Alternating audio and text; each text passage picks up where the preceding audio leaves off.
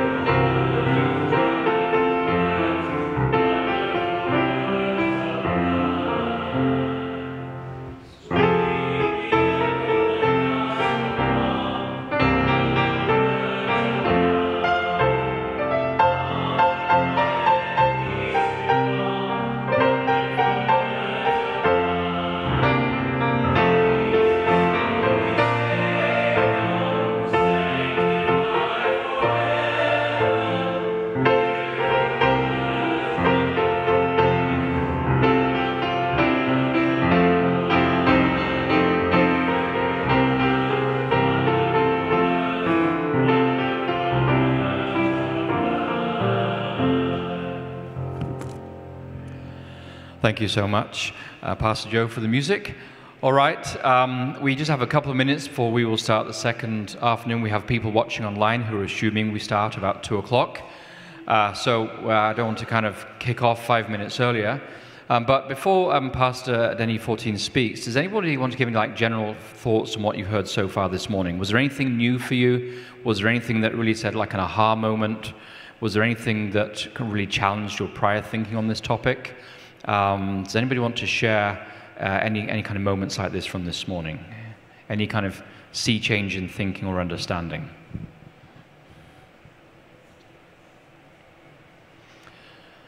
Well, I'll share with you something from my side. It was the fact that I thought that the first presentation was very clear.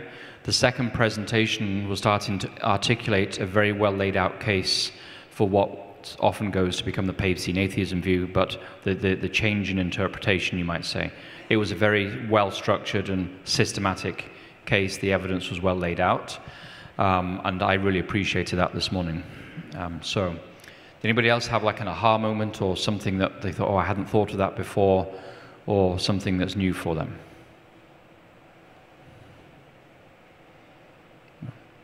Oh, good. Well, I'm glad that we're all advanced scholars then in these areas, and I'm glad there was nothing new for any of us here this morning, but I know I was certainly blessed by both presentations.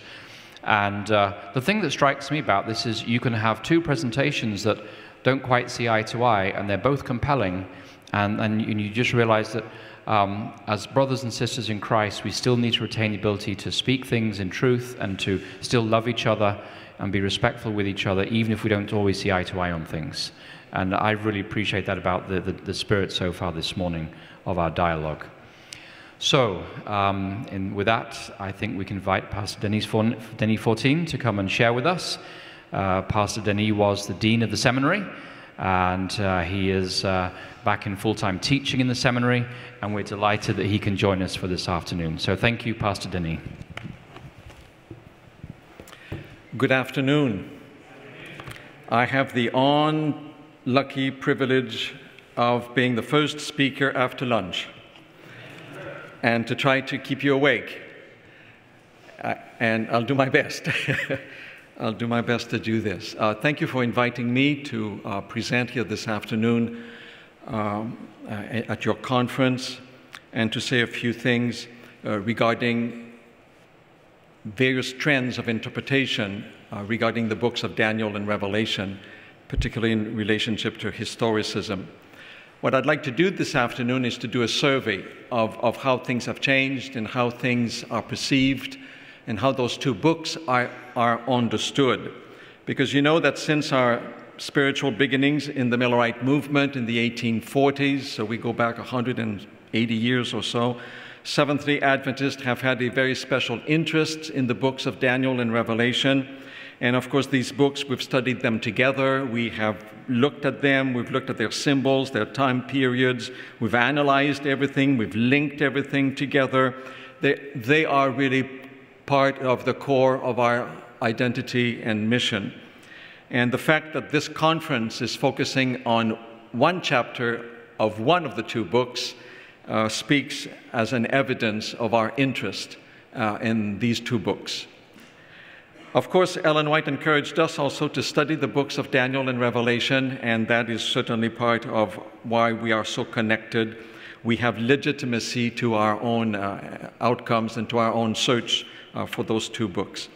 Nonetheless, it is to be noted that our interest in these two books has a history now going back 200 years, since the beginning of the Millerite movement. So that's quite a period of time.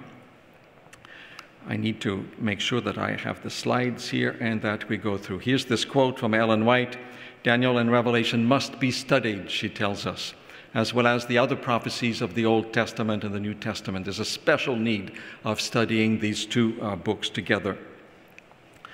We're told that in 1816, so that's 200 years ago, William Miller began his study of the Bible verse by verse, and that 2 years later, in 1818, he came to the conclusion that Jesus would return to earth and destroy the kingdoms of this world in about 25 years, so around the year 1843.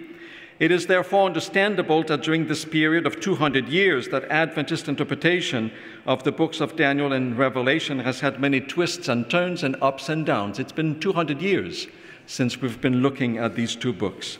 We should not be surprised that after 200 years, there should be such a variety of opinions regarding the interpretation of all these details of the books of Daniel and Revelation. My purpose today is to review the history of the interpretation within the Seventh-day Adventist Church. I'm not going to go into the other churches that have looked at Daniel and Revelation, just us, particularly in the last 50 to 75 years. And in my presentation, I seek to present some historical information, some background, to help you focus in your conversation on the interpretation of Daniel 11.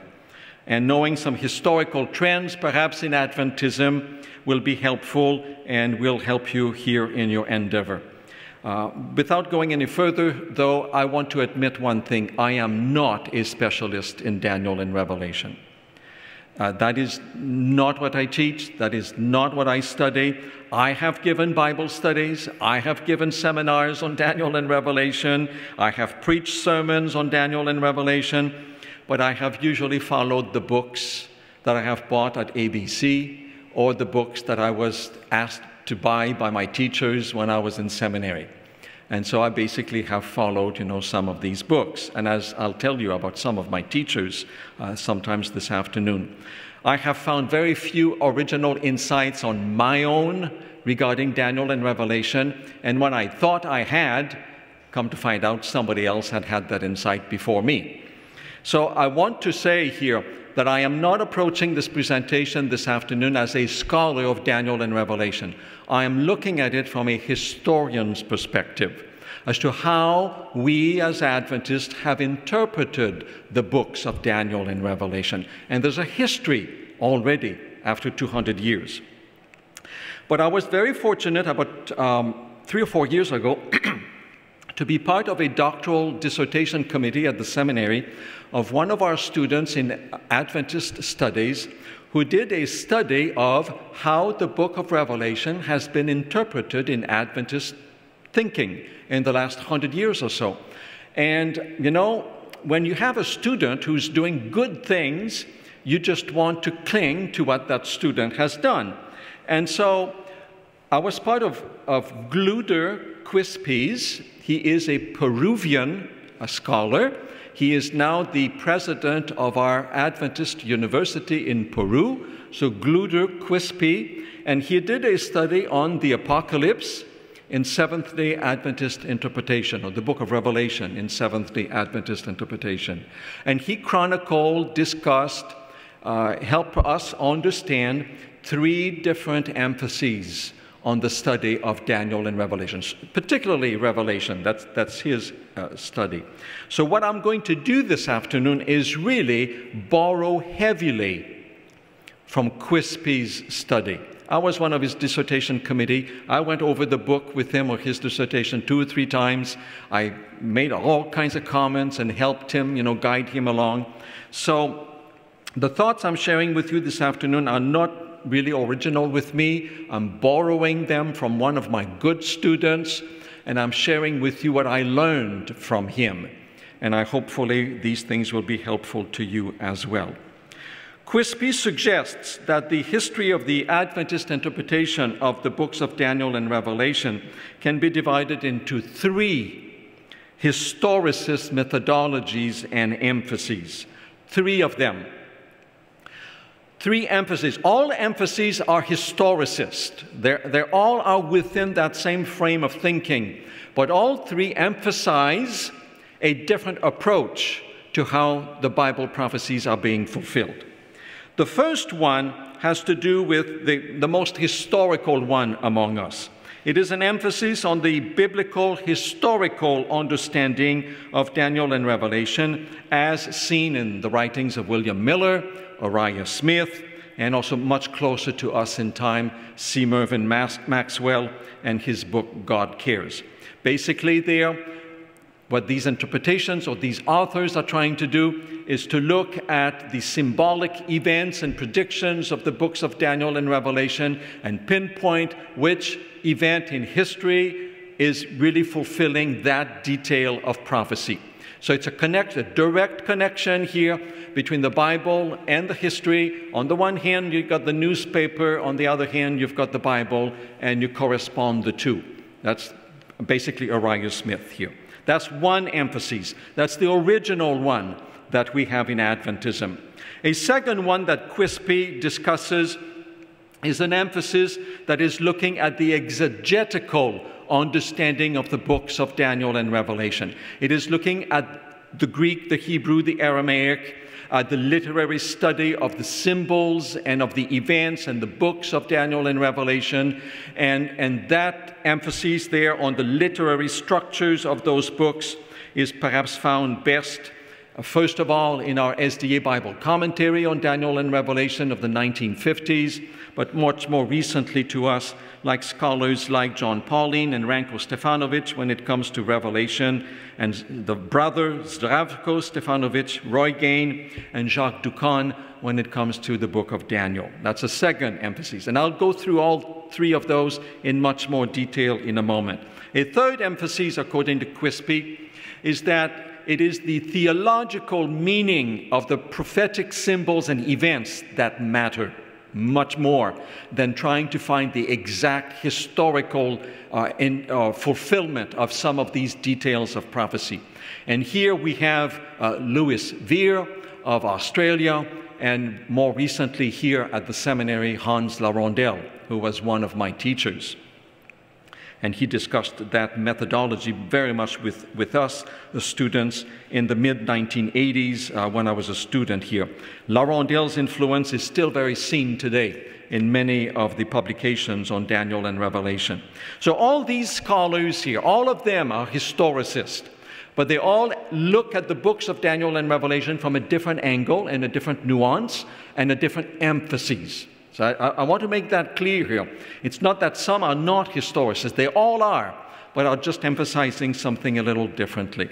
So we have three emphases of historicist interpretation of Daniel and Revelation. They seek to understand the biblical prophecies, emphasizing either the historical fulfillment or the exegesis of the biblical text in its original languages and within the literary structure of the books, or a third one, the emphasis on the theological meaning of the symbols that are being used within the context here of a great controversy, cosmic conflict. So typically all emphases, though, arrive at very similar interpretations of Daniel and Revelation, but each naturally will reject some of the interpretations of some of the others. But overall, they're still in the same ball game, so to speak. So here we go. Let's look at these three emphases. The first one is the biblical historical. It's an emphasis that seeks to fulfill, to discover, to find the historical events that are fulfilling the biblical symbols and the biblical predictions. What exactly is that symbol referring to in history? That's what that emphasis is really trying to decide. So 200 years ago, William Miller came to the conclusion that the prophecies of Daniel and Revelation would come to a culmination around 1843, 1844. And Miller and his colleagues like Josiah Litch, Joshua Himes, Charles Fitch, Samuel Snow, and so many others followed a very distinctive methodology of interpretation of the Bible. And it was based on the presuppositions of sola scriptura, the Bible alone. And Miller came to a list of 13, 14 or so various different rules of interpretation. I know this is very small there for you to see, but here in 2 pages, in a memoir about Miller, you've got the 14 rules of interpretation that he gives to be able to interpret Daniel and Revelation. And honestly, he worked within the established Protestant system of interpretation and mindset of his time. He was very conscious of this. He believed this. He imported this into his views. He used the Protestant principle of taking the Bible as its own interpreter and looking in the other pages of the Bible for the understanding of symbols of some other books. So you just compare Scripture with Scripture, and the more you do this carefully, you will find exactly what this is all about. So an analogy and the typology of the symbols of the books of Daniel and Revelation will lead to understanding the meaning of those symbols. And one more principle is important to Miller and his colleagues. It is the year-day principle. 1 day in prophecy equals 1 year in real time. And so that also becomes an important principle of interpretation for the historical emphases of the books of Daniel and Revelation. So when interpreting the 7 trumpets, Miller and Millerite writers understood each of the trumpet to refer to a definite time period in history, parallel to some others that would go from the time of Jesus all the way to the time of the end. And they applied the symbolism of the trumpets, particularly to the Ottoman Empire, the Turkey of the time. And that's where they saw the fulfillment.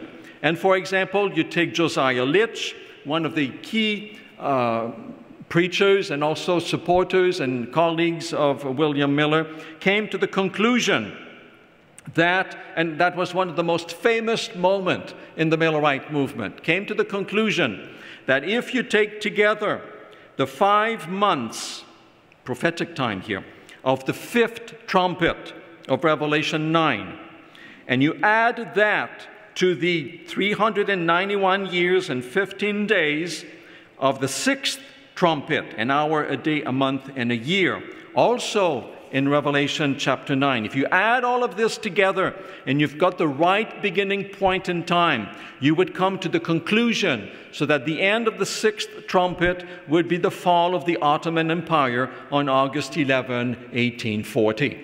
So you take a clear year-day principle and looking for exact fulfillment in history for these details of prophecy. These precise mathematical calculations and their exact historical fulfillments encouraged Millerite preachers just to go ahead with a lot of conviction that Jesus is coming again, sometimes in 1843, 1844. And such precise integration of biblical symbols and historical events really contributed a great deal to the missionary zeal of the Millerite movement. I mean, they had assurance that all of this would come to a conclusion in 1843-44, in October 22, 1844. The same zeal would carry over into the Sabbatarian Adventist movement of early Seventh-day Adventists, with the same zeal in their interpretation of Daniel and Revelation. Soon after the Millerite disappointment of October 1844, which, by the way, is 175 years next week, Sabbatarian Adventists built on the same biblical, historical methodology of the Millerites and kept many of the same concepts, the same factors, the same conclusions in their interpretation. And so folks like Joseph Bates, James White, John Andrews were the leading interpreters and continued to use Miller's principles and method of historical interpretation of Daniel and Revelation. They are in direct line with Miller. In fact, would copy the same list of interpretations or rules interpretations, publicize them, and use them. Of all Seventh-day Adventist interpreters of the first two generations, of course, is Arias Smith and his book, Thoughts on Daniel and the Revelation, first published in 1862, and then a number of editions afterwards. In his commentary, Smith integrated really few strands of thoughts from Joseph Bates, Miller, and White, and John Andrews, and many others, and he offered even some of his own interpretation. But overall, Arias Smith is following the same lead, the same conclusions as those of the Millerite movement. He's in direct link with Miller and the Millerite movement. In the first few decades of the 20th century, many Seventh-day Adventist interpreters followed carefully Arias Smith and William Miller's interpretation. Stephen Haskell and his two books, the story of Daniel the prophet, and then the story of the seer of Patmos, both published in the first decade of the 20th century, were very much in sync with what Arias Smith had published. You go a few years later, a couple decades later, you've got William Spicer, General Conference president for a while, who with his beacon lights of prophecy is also consistently following Arias Smith's understanding of the historical interpretation of Daniel and Revelation. Students of Bible prophecy can still find fulfillment of the biblical symbols in historical facts, in the pages of history. Closer to our time, there's also Leroy Froome in the 1960s, 1950s, and 60s with his massive, voluminous, 4-volume series, The Prophetic Faith of Our Fathers, where he showed evidences that a historical biblical interpretation of Daniel and Revelation went all the way throughout the centuries of Christian faith. But we get closer to us, and we've got C. Mervyn Maxwell, who essentially also reflected in his writings the same emphases of interpretation of Daniel and Revelation, as did Arias Smith. He also searched for the realization of God's purpose of caring, that's his theme on God cares, caring for his people throughout history until the end of time. In his 2-volume commentary, Maxwell gave priority to the interpretation of biblical symbols through historical events and gave less attention to exegetical or theological interpretation in his books. In time, Maxwell's books really replaced Arias Smith by being perhaps a little bit more relevant, less focused on Turkey, so to speak, with the 7 trumpets, but still within the same understanding, the same practice of looking in history for the fulfillment of biblical details. Quispy, in his book here, in his dissertation, mentions 5 tendencies of this approach to Daniel and Revelation. 5 tendencies that are clear in their application of historical events to biblical symbols. The first one is that it is clear. That's what it is intending to do. Number two, God is in control of history from the perspective of the great controversy. That is a theme that comes through all of these books, all of these interpreters. God is in charge. And if you look at history carefully, if you find the fulfillment of these details, you will know that God is guiding history all along. So that's the second tendency of that mode of interpretation, of that emphasis. A third one is that there is no possibility for a second or a multiple fulfillment of prophecy. That's an important detail here. When you use the year-day principle, there's only one way that that interpretation is fulfilled, not two or three or four. There's one way to interpret the year-day principle. So all of these dates, all of these numbers have one interpretation, not two, not three. So that's also very crucial for Orion Smith and all of the others there, and Maxwell as well. A fourth tendency of this emphasis is a parallel recapitulation, so to speak, of the events of the time periods of the prophets from his time to the end of time.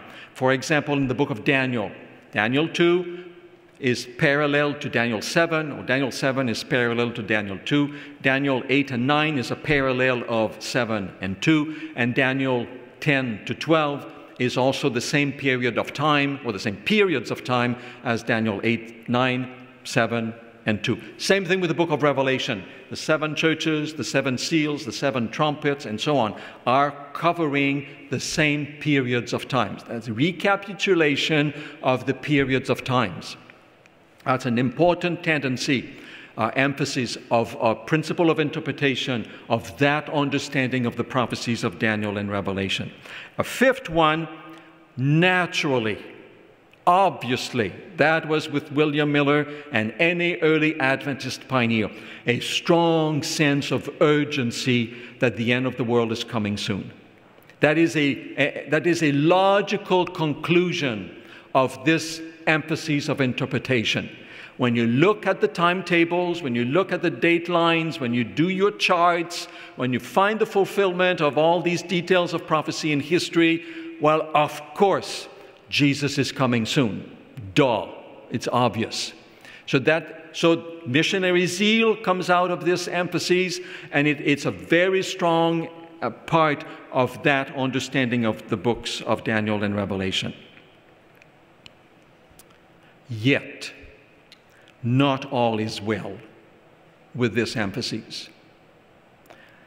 As much as it is part of our DNA, this emphasis, more than the other two, is really part of our DNA. As much as it is part of our DNA, it is not all good, and not all well with this emphasis. Let me give you an example of that. And I found it myself when I read Stephen Mervyn Maxwell's books on Daniel and Revelation.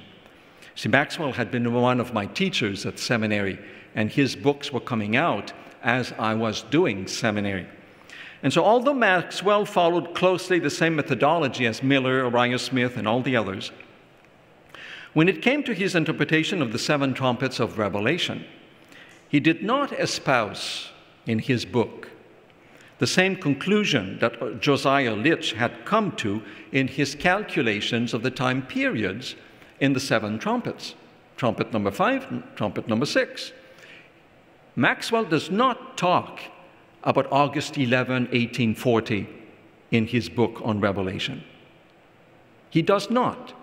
And why not? He is silent about this date that Josiah Litch and the Millerite movement found so crucial to understanding their way of understanding prophecies in Daniel and Revelation. Well, perhaps, I never asked him before he died, and I wish I had. But by the time I arrived here at the seminary, he had retired. I had less contact, opportunities for contacts with him. And then, within a couple of years, he died, leukemia. And I could never ask him. But perhaps as a well-trained historian, Maxwell knew that there was little, if nothing, of historical significance that happened on August 11, 1840. And maybe that's why he didn't include it in his book. I don't know. I'm still puzzled. And you know, with the passing of years and decades, and now 2 centuries, the historical evidence used in the past by Arias Smith, for example, is no longer that convincing to a lot of modern Adventists. And so no one set about to disprove, to invalidate, to tarnish this methodology of Arias Smith. Time did it. And perhaps that's why the other 2 methodologies come along, to try to rescue historicism because of some of the issues that some historians and biblical scholars are finding with Arias Smith's understanding of the prophecies of Daniel and Revelation. And so we get to the second emphasis that Gluder Quispe discusses in his book. In order to rescue historicism as a methodology of interpretation, Adventist scholars have emphasized 2 other ways of looking at Daniel and Revelation. And the first and dominant one still today among scholars is now the exegetical emphasis that analyzes the biblical text in Hebrew, Aramaic, that's for Daniel, and in Greek for the book of Revelation, uses literary analysis of the biblical text. Often it's in original languages to try to understand the prophetic symbols and to apply them to historical events. That's what this methodology is trying to do. And the first example of that, in a nutshell, or at least in an embryo perspective, it begins to be used, is in the Seventh-day Adventist Bible commentary that comes out in the 1950s. For the first time, really, exegesis of the Greek and the Hebrew of Daniel and Revelation is being used to help the interpretation of Daniel and Revelation. So it built on that, and building on what the Bible commentary did, then a number of Adventist scholars continued that mode of thinking of looking at Daniel and Revelation. One was Kenneth Strand, a professor also here at the seminary in the 1970s, 80s, and the 90s. He died also in the 1990s. Kenneth Strand played an important role in the study of the book of Revelation in 1972, when he published a tiny little book on the literary and chiastic structure of the book of Revelation. Never seen before, never done before, and the entire world of Revelation studies by Adventists and non-Adventists began to see something in the book of Revelation that this Adventist scholar had found. But he found that by looking at the literary structure of the book of Revelation. Not looking at history, looking at the literary structure, how the book is written. And you've got different scenes of the sanctuary that are introducing different parts of the book of Revelation. You know, he goes into all of this tiny little book that changed the entire world of study, I think, from my perspective here. Again, I'm not a specialist. I'm looking at it from a historical perspective. And so, less than a decade later, following the difficult controversy with Desmond Ford and his reinterpretation of apocalyptic books, Daniel and Revelation, the General Conference set up a committee to study Daniel and Revelation and to offer to the church some guidelines in their interpretation. And that committee came to be known as DARCOM, Daniel and Revelation Committee, DARCOM. And they published many, many books on how to study Daniel and Revelation, 7 books altogether, and the primary methodology used in this book is exegesis, looking at the Greek and the Hebrew and delving into the literary structures of those books to try to understand what those books are saying. Anyone who has studied these 7 books, and I've got a lot of them in my library, not all of them, but quite a few of them, realizes that the subject of this exegetical study of Daniel and Revelation has become complicated. No other word. It's complicated even for somebody like me, who knows some Greek and some Hebrew and, you know, and all of this. It's complicated. It's a discipline for the elect and the initiated. On the basis of the literary analysis of Daniel and Revelation, along with an excellent mastery of the original languages, one should be able to see that these two books have different historical periods, and some events were fulfilled in the time of the prophets, or shortly thereafter. Some events are fulfilled over centuries, and then some events are to be fulfilled still in the future. Some writers of this emphasis there mix together all these concepts of preterism, historicism, futurism, and not realizing, I think, that true historicism has a mix of all of them together. In any case, one needs to keep in mind at the same time that these scholars also tried to explain the historicist methodology to non-Adventist scholars. That's crucial here. Many of these scholars, and I'll show a few of them here in a moment, really did their best to present to non-Adventist scholars of Daniel and Revelation a point of view on Daniel and Revelation that they had not seen before. And to do this, you've got to do it in the language that they understand. And so that's Greek and Hebrew and analysis and this and that, and it's complicated. But their efforts paid off. They succeeded. Today, in our non-Adventist, there's Society of Biblical Literature, Academy of Religion, a lot of our own scholars. Roy is one of them, Martin, and also there. Everybody is able, to present some of these papers. They're being listened to because they've been using exegesis to be able to get at that. So we're glad for that. So on the basis of this, they've been able to use this methodology, and it is perhaps now another favored methodology. So who are they? Well, of course, it's Ranko Stefanovic right here at the seminary on the book of Revelation. He's certainly using this methodology in his interpretation of the book of Revelation. His brother, Zdravko, has done the same thing with the book of Daniel. And then, of course, I'm forgetting some others, John Pauline, Roy Gain, and Jacques Ducan. I've done the same thing with the books of Daniel and Revelation. They're not alone. Many colleagues that we have in Adventist universities are also following this methodology. Many of them were trained here at the seminary and are using this methodology now to help their students. And so it is a large group now of Adventist scholars who are preferring this methodology to understand Daniel and Revelation. And I would probably guess, I've not attended your lectures last year nor so far this year, that a lot of you are arguing over the meaning of these words. And you're using Hebrew or Aramaic. I'm not too sure what Daniel 11 is written in. Hebrew or Aramaic? It's in Hebrew. So you're using Hebrew to try to understand what these terms are meaning and what they correspond to. So this emphasis also has some clear tendencies. 4 of them here that Quispy mentions in his book. 4 tendencies of this approach to looking at Daniel and Revelation. Of course, first of all, it's a focus on the original text. It's a focus on the original author, the original audience, perhaps to some extent to a neglect of the future. But be that as it may, it's the original text. That's usually what is the intent of this methodology. Not so much looking at history books as much as it is looking at the biblical books.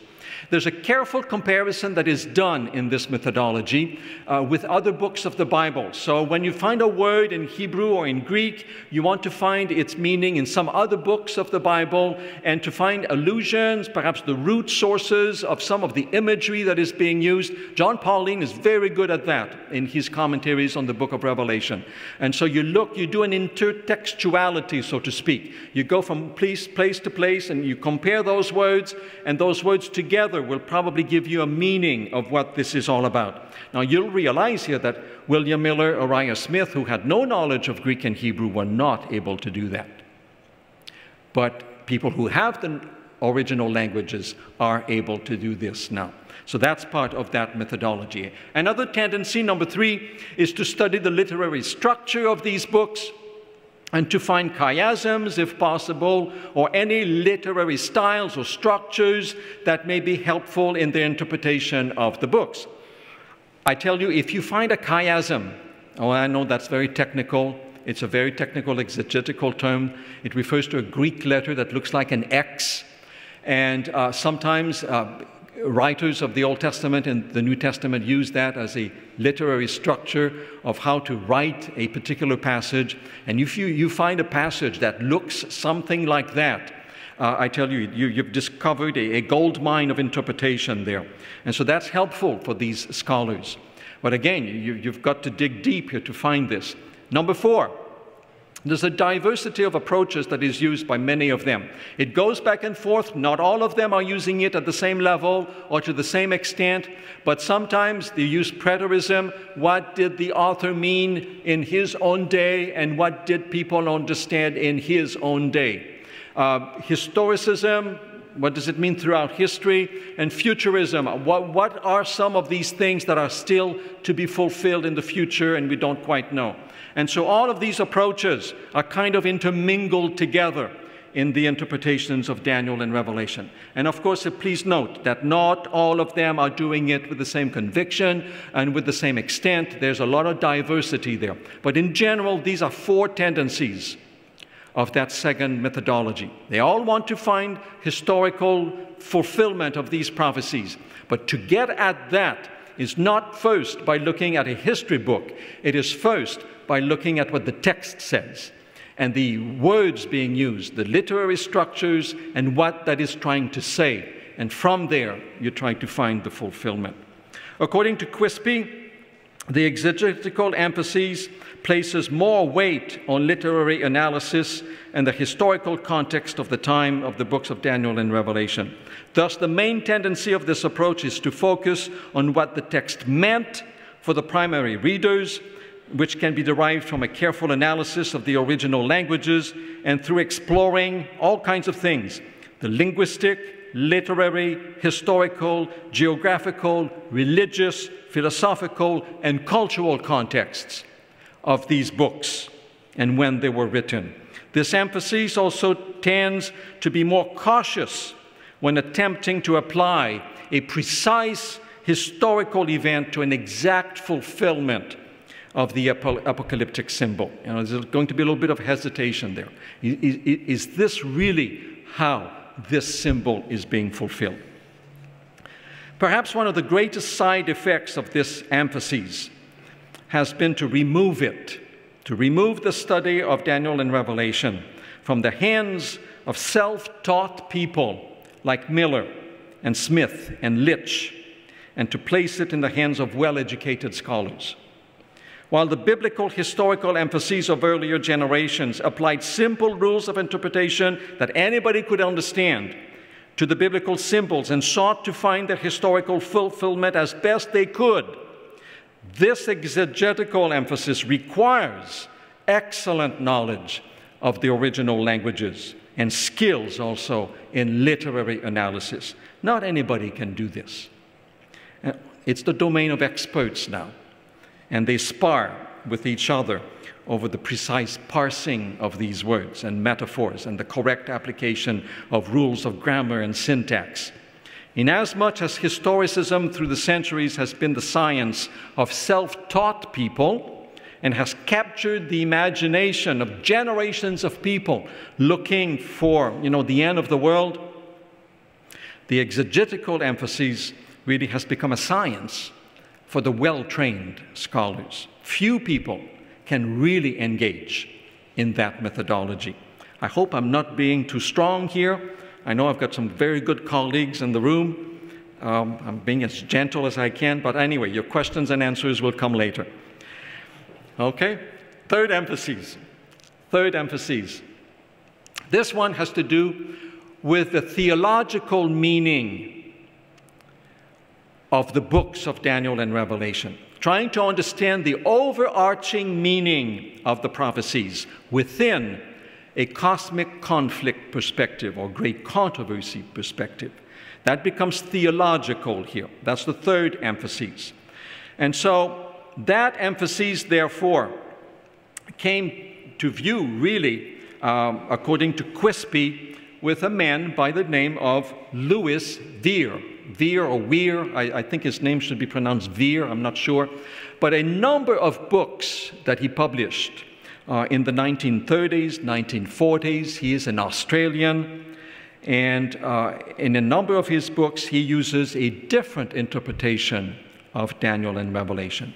And his interpretation is a fascinating one. Of course, with the passing of time, Uriah Smith's interpretation of these chapters opened the door for trying to find some different insights. What is this all meaning? According to Quispy, this pastor in Australia, when he began to give his twist on the interpretation of Daniel and Revelation, particularly his twist on Daniel 11 and on the Battle of Armageddon, he taught a non-military, non-Palestinian view of Armageddon and Daniel 11, and argued for a Christocentric typological application of end-time prophecies. Lots of people disagreed with him because he was too close in time to Uriah Smith, to the point of suspending his denominational employment in 1943. That did not prevent him, however, from writing his views and continuing to exert a long-term influence on many Adventist pastors, not only in Australia, but in North America and in Europe. So what is this all about? What did he want to say? Well, here are some key principles of Louis Vere and his approach, his theological approach to Daniel and Revelation. Quispy notes that perhaps the single most basic principle of interpretation of prophecy to Vere is the interpretation must reveal Christ and make him the center. However you want to interpret any of these Bible prophecies, it must talk about God, if it is Daniel. It must talk about Jesus, if it is the book of Revelation. And it must be focused on what God is doing or what Jesus is doing. That's his first key rule of interpretation when he came to Daniel and Revelation. Christ is to be the focal point of any interpretation, not Turkey and not the papacy. That's perhaps why he got so much into trouble during Second World War, 1940s, 1930s, when he moved away from Uriah Smith so strongly here in his interpretation. Other principles of interpretation in Vere's list include the spiritual and typological interpretation of all, please underline that, the word all, of all Bible names and geographical locations in biblical prophecies. So if you've got the word Armageddon, it is therefore not a literal place, although in ancient history there is a place called the Mountain of Megiddo. Yes, there is a valley of Megiddo in all of this, in the books of Kings and so on, Samuel. But when it comes to a Bible prophecy, immediately that word must be interpreted typologically and symbolically. It cannot be literal. So don't look to interpret the prophecies looking at all these words and trying to find where in history or where in geography this particular event is going to take place. It is spiritual and it is typological. It is not a literal geographical place. And his attempt at understanding any Old Testament references in New Testament prophecies would first have had a literal fulfillment in the Old Testament time, but then when you transpose that into New Testament time, immediately, once you pass the cross, in any time period, once you pass the cross, any of these events is going to have a spiritual, theological fulfillment at the time of the end. Don't look at it literally. That is a basic principle of interpretation of Louis Vere. And so, let's take, for example, Daniel 11. The magic is not working anymore, Todd. Am I pushing the laser? I am. There we go. I'm sorry. For example, when you get to Daniel 11, verse 45, the king of the north refers to the combined forces of the Babylonian church, i.e. the papacy, dominating the state. So don't look at it to be some kind of Middle Eastern, Palestinian political figure. It cannot be. It has to delve into the world of spiritual reality or the church and so on. And so the king of the north cannot be, as I've said, a Palestinian something. He understood the king of the north to be the papacy.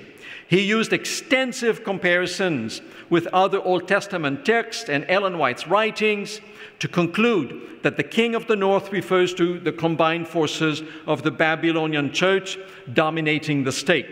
He continues, in Daniel 11, 44 and 45, depicts the united efforts of the world powers led by the king of the north to enter the citadel, the holy mountain, to destroy the people of God. And what is the citadel, the holy mountain? Well, for him, because of all his intense comparison of the Old Testament and the writings of Ellen White, he comes to the conclusion that the glorious land, the holy mountain, is none other than the church, the true faithful people of God.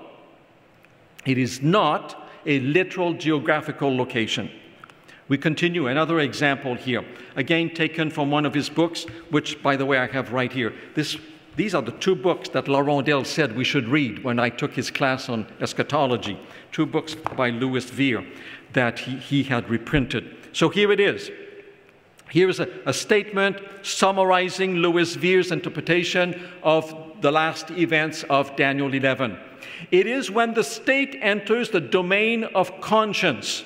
So you see the glorious land here is spiritualized to become human conscience of God's people.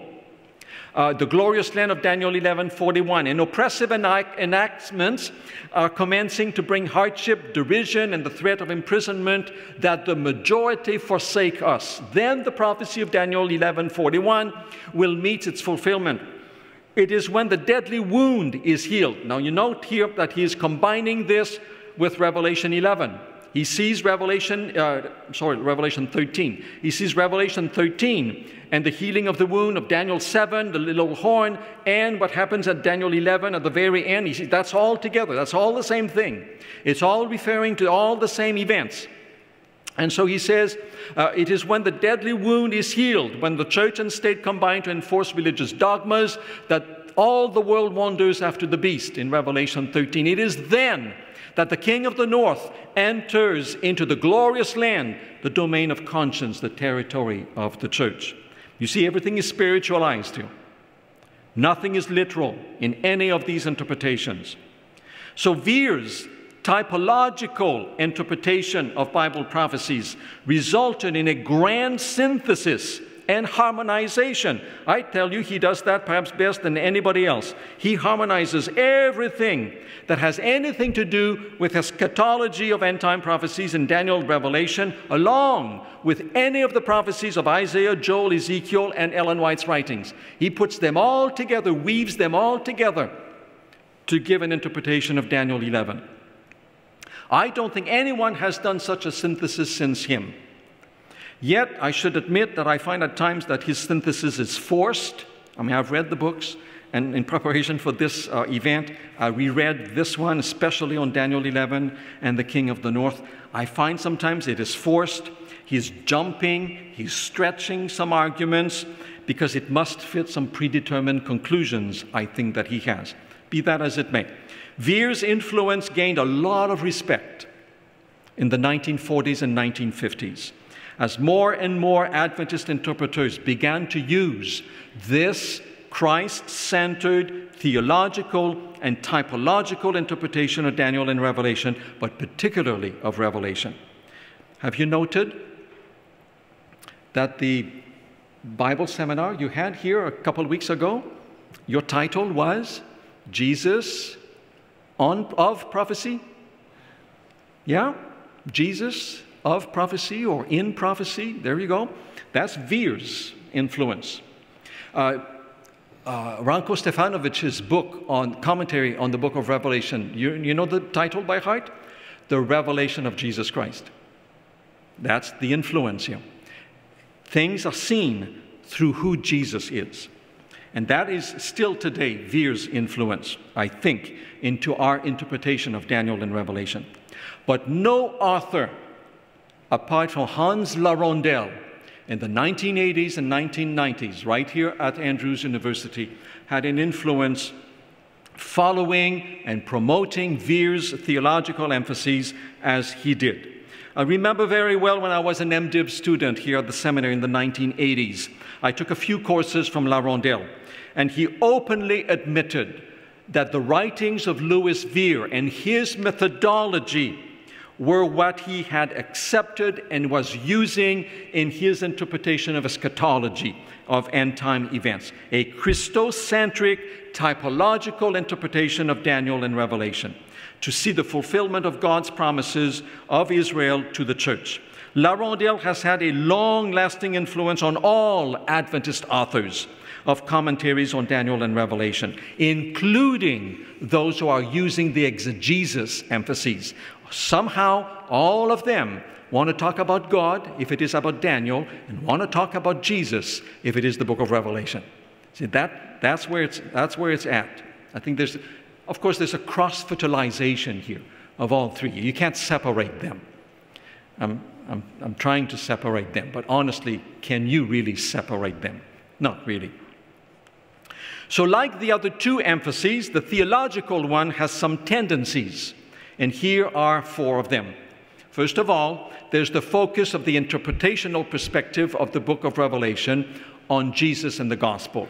Mentioned that already, I can move on. Number two, there is some hesitancy to identify specific dates and specific places as the fulfillment of prophecy. Why is that? Because people are afraid of misinterpretation. The book of Uriah Smith is a long time ago, and people don't want to repeat Uriah Smith's mistakes as time goes by. But there is also the natural tendency that everything is typological. Everything is spiritualized. There is no real physical interpretation of any of these events. It's more of a spiritual nature, more of a theological nature, as to do with the great controversy. There's a hesitation there to pinpoint exactly when is the fulfillment of this or that. It views the biblical historical emphasis, that's Uriah Smith, as losing the richness of the biblical message. Now, there's a little bit of negativity here. That methodology will kind of poo-poo or just push aside Uriah Smith and his approach.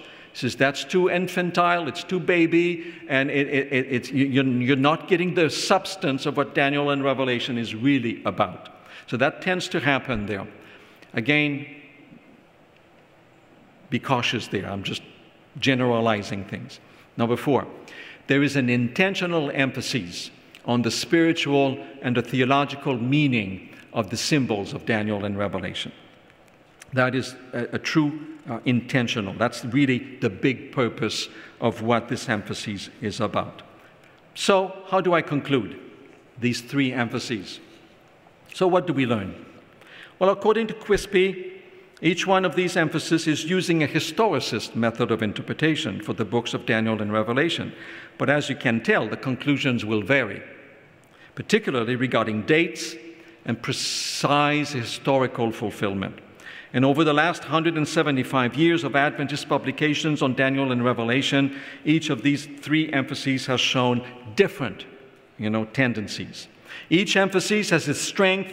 It is perhaps good to listen to what each has to say. And as I've said, some of them are cross-fertilizing one another, overlapping. You can't really separate them or pigeonhole, authors into this one or that one. And maybe using all of them together might be more helpful. And today, most Adventist expositors, I would say, are combining all three to some extent, although they may be more in one camp or the other. Certainly, I would say that Hans LaRondelle is a theological typological, and I would think that my colleagues that are exegesis are primarily exegesis, but then using the other two on the side. The biblical historical emphasis focuses on the historical application of prophecies, claims to be faithful to the methods used by the Millerite preachers and early Seventh-day Adventist pioneers that used this interpretation and saw themselves as being the fulfillment of prophecy. The discussions of a federal Sunday law in the late 1880s, the events surrounding the two world wars, tended to reinforce the belief in that emphasis of Uriah Smith, and of course Ellen White's writings are obviously, I believe, supporting this emphasis. The exegetical emphasis has a natural tendency of studying carefully the original context and documents of the books of Daniel and Revelation. It seeks for clues of interpretation by carefully analyzing the text and the literary structures. For its part, the theological emphasis, the third one, looks at the bigger picture of Daniel and Revelation rather than specific details. This emphasis tends to be Christ-centered, with a focus on the great controversy theme and cosmic conflict between good and evil. There is a natural tendency with a theological emphasis to spiritualize things and to seek to find the spiritual, the moral lessons that they offer to people who suffer similar situations as the people in the time of Daniel and Revelation did. So from my perspective, I see that the passing of time, now 175 years since the Millerite movement of the 1840s, is perhaps the biggest historical conundrum that Adventist prophetic interpretation faces. It's unavoidable that Adventist prophetic interpretation is impacted by this. And you've got people that are wrestling, trying to make sense of these two books and trying to understand them, given, the time that has lapsed for so long. While some interpreters feel buoyed up by this and claim to even be more persuaded by their historical interpretation, some others, are much more hesitant and somewhat skeptical sometimes.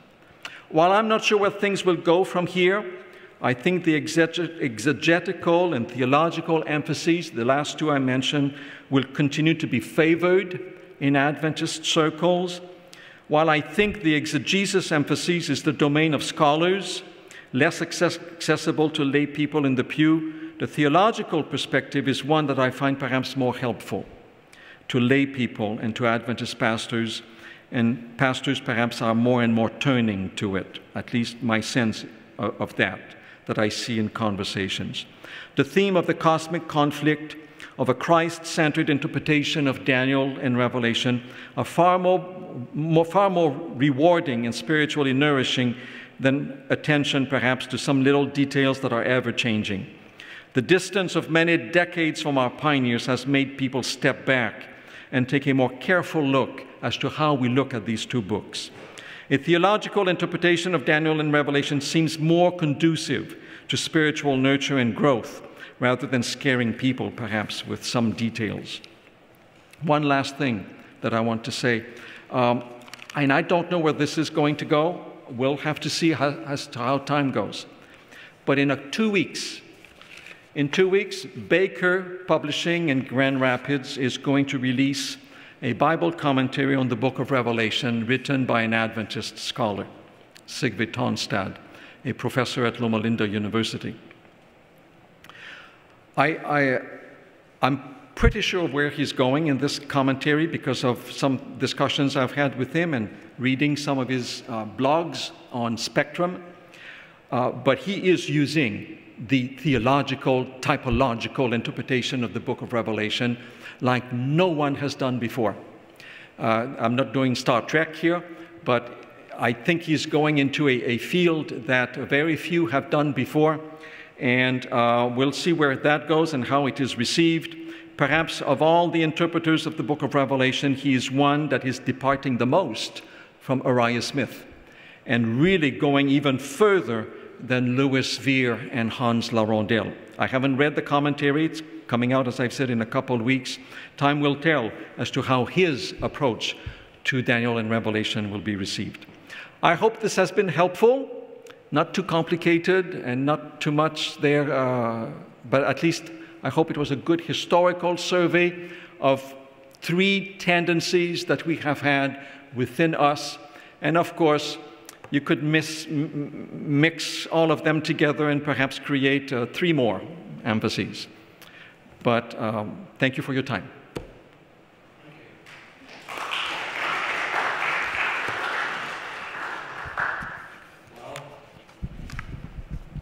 Thank you so much, Dr. Fortin. That was a very a sweeping overview of a lot of complex topics. And so we have some questions or comments from the floor here. Yes, say your name again, your brother Hugo, I know that, yes. Yes, Brother Hugo from California.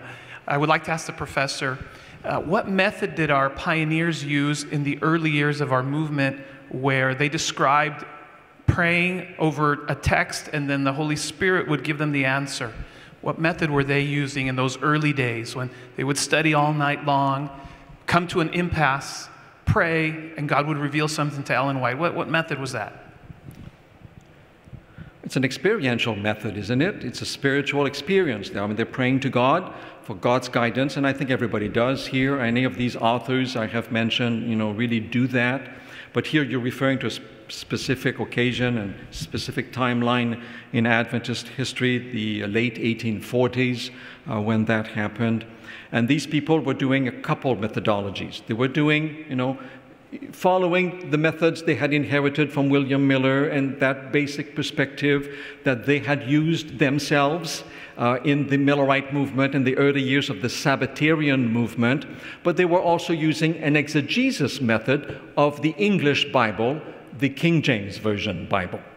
That's what they were using. So they were comparing text with text, and Miller had taught that as well. And not so much on history, perhaps more comparing Scripture with Scripture. That is exegesis. For sure it is. When you compare Scripture with Scripture, you're doing an exegesis. But you're not doing it, with the Greek and the Hebrew. And they didn't have it. These folks did not know Greek and Hebrew. But they were still using that methodology. They were combining things really together. Okay, thank you. Yes, Brother Brendan? I'm just curious where you think, because I know his thesis was on Revelation, but yes. Des Ford wrote a commentary on Daniel. He did. What would you think he would be identified? Which of the three categories? Now, Desmond Ford's commentary on Daniel, by the way, was one of my textbooks at the seminary. When I took the class on Daniel, it was, a book he had written before all the controversy had happened. That book is an exegetical study of the book of Daniel. I think Daniel's commentary, or Ford's commentary on Daniel, is really an exegesis. I mean, he's in line with many of our other colleagues. And I guess coming to some different conclusions, perhaps, yeah. But he's still using exegesis, the Hebrew and the Aramaic. And Cottrell as well, who kind of departed in later years. He was working on the Bible commentary, so he's another one who came through the exegetical. I think so. Cottrell, as one of the editors of the Bible commentary, yes, I think he would have been in that mindset as well. Yes. All right, Dr. Gain? All right, here's one of our exegesis professors. Dr. Fortin, that was very enlightening. Thank you. I learned a lot. And the way you laid out the emphases in the different views, I couldn't help but thinking there's just so much truth in each one of them.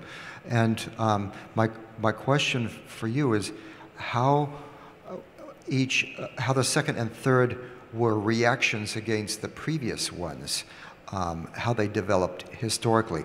It seems to me, my personal approach is to begin with the exegesis and to work out what the profiles of the text are, and then try to look at reliable historical interpretation to see how that fits. So that's where the history fits.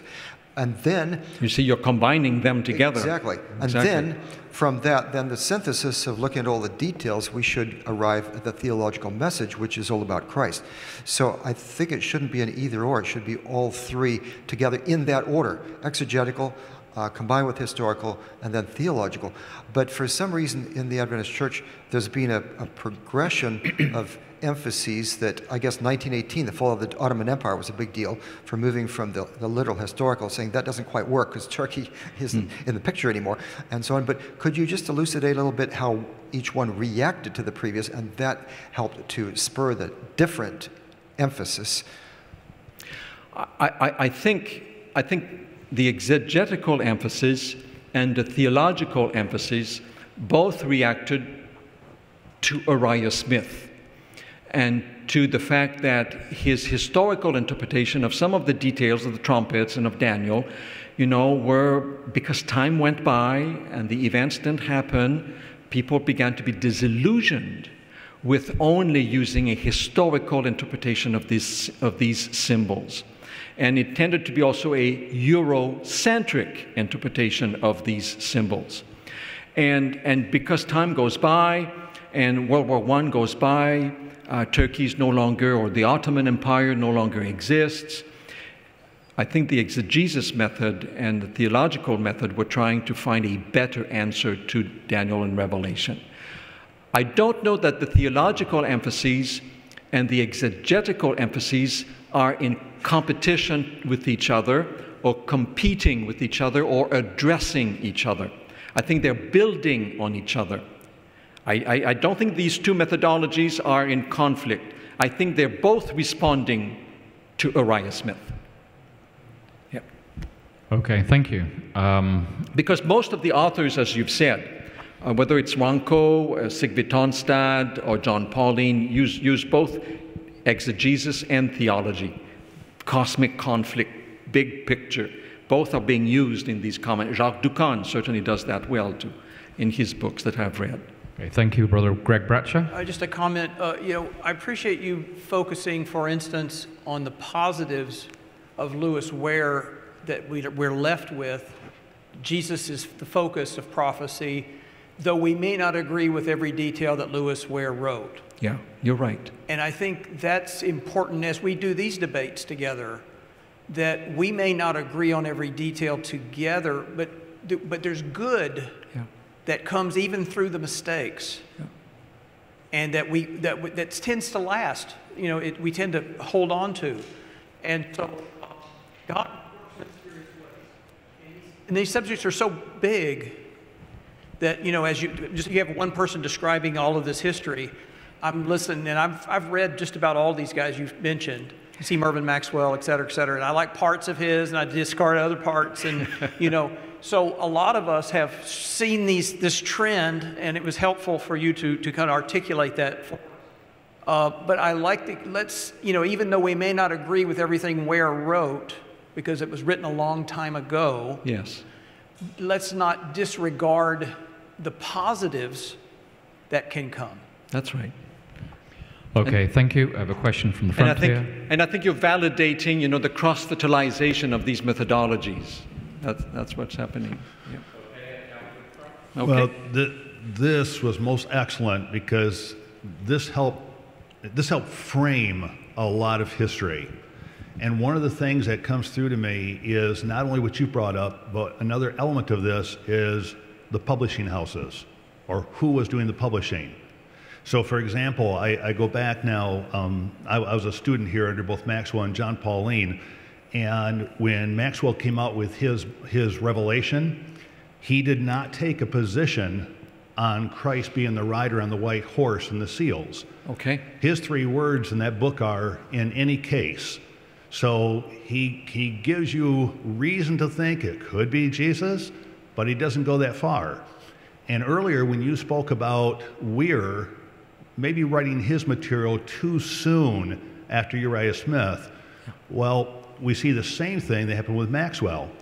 He did not come out and say, this is Jesus Christ, as even our Dutch Reformed and Presbyterians had. And at this time, we also had the dispensationalists coming in saying, no, this is the Antichrist. So that was coming up. He doesn't make the statement, but yet we had many Adventists who were buying this book. This is a book that also went out through our literature evangelist. And so nobody had a position of Christ being the rider. Not until Pauline and Mark Finley came out with their publications where they straight on said, this is Jesus Christ. I think once Finley said that and it went published, now everybody felt comfortable saying, this is Christ. So you can see you go from not talking about who the writer is to playing around with who the writer might be to finally saying, we think it's okay to say this is Jesus Christ. But I mentioned the publishers because, again, I never went back to Maxwell either. I always wondered after his death, was that his position or was it the publisher saying, let's not go too far here on this? The same thing happens. Well, I mean, it happens, right? The same thing happened with Darcom. There were 5 of us who sat in on John Pauline's dissertation, and he was so disappointed after he presented his papers to Darcom because, again, here's kind of the battle between the first and the second interpretations. His paper wasn't accepted by Darcom because there was some things in his trumpet analysis that did not square with a statement or two from Ellen White. And so consequently, his paper was not accepted in terms of the books that you were showing earlier. Well, you know, I guess it was more just the Enlightenment, and I'll close with this. When you come to the last with the theological meaning, I think Russell Burrow, when he wrote his book, The New World Order, that was a surprise to a lot of Adventists who are used to the older historical application, because now he comes out and in a simple way is taking a lot of the newer thinking and putting it out to people. So just in terms of publishing, your presentation was so great because it was able to allow me to begin to see where all these pieces go and what's happened over history. Yeah. So I appreciate it. I do know for a fact that Sigve Tonstad's book on Revelation does not follow the standard interpretation of the 6 seals and the white horse and all of that. You'll be surprised when you read that.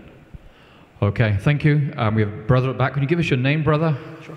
Paul Lawrence. Okay, thank you. In light of Quispy's rules of interpretation, you mentioned that the biblical names and geographical locations and prophecy is supposed to be symbolic and not literal. Was he referring to just some of the chapters of Daniel, the whole book of Daniel and Revelation, or just some chapters of Daniel? That is too intricate of a question for me to be able to answer. I have not read everything of Louis Vere, so I cannot say, but I do know from what I've read for Daniel 11 that once a timeline of prophecy passes the cross, after the cross, everything is spiritual and typological. So if an event in Daniel 11, according to a timeline of what Daniel 11 is all about, once you pass the cross, so Daniel 11, verses 41 to 45, that is all spiritual, none of it is geographically literal.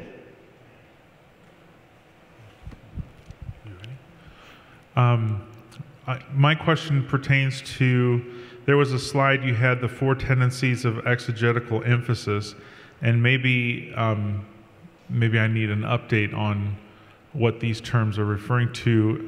But the last point what was on the slide says, diversity of approaches such as preterism, futurism, historicism, and idealism all have some validity for the interpretation of these books.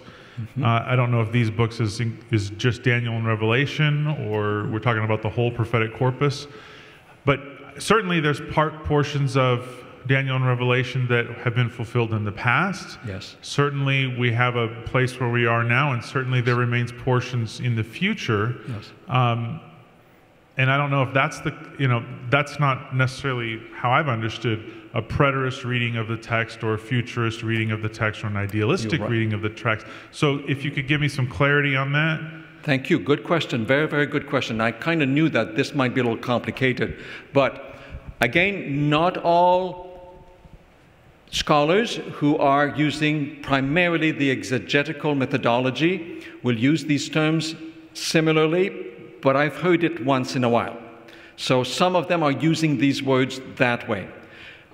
When they're talking to scholars that are non-Adventist scholars and trying to make sense with them, and they're talking about the 7 letters of Revelation, well, some of our scholars believe that the 7 letters have nothing to do with historical fulfillment of prophecy 7 time periods. Some of our interpreters say the 7 letters were literally 7 letters addressed to literally 7 geographical locations of the time of John, so Thyatira, Pergamum, and so on. And these letters are true letters to be read and understood in the time period that John wrote that book. Therefore, that is a preterist understanding. That word is going to be used to refer to that interpretation.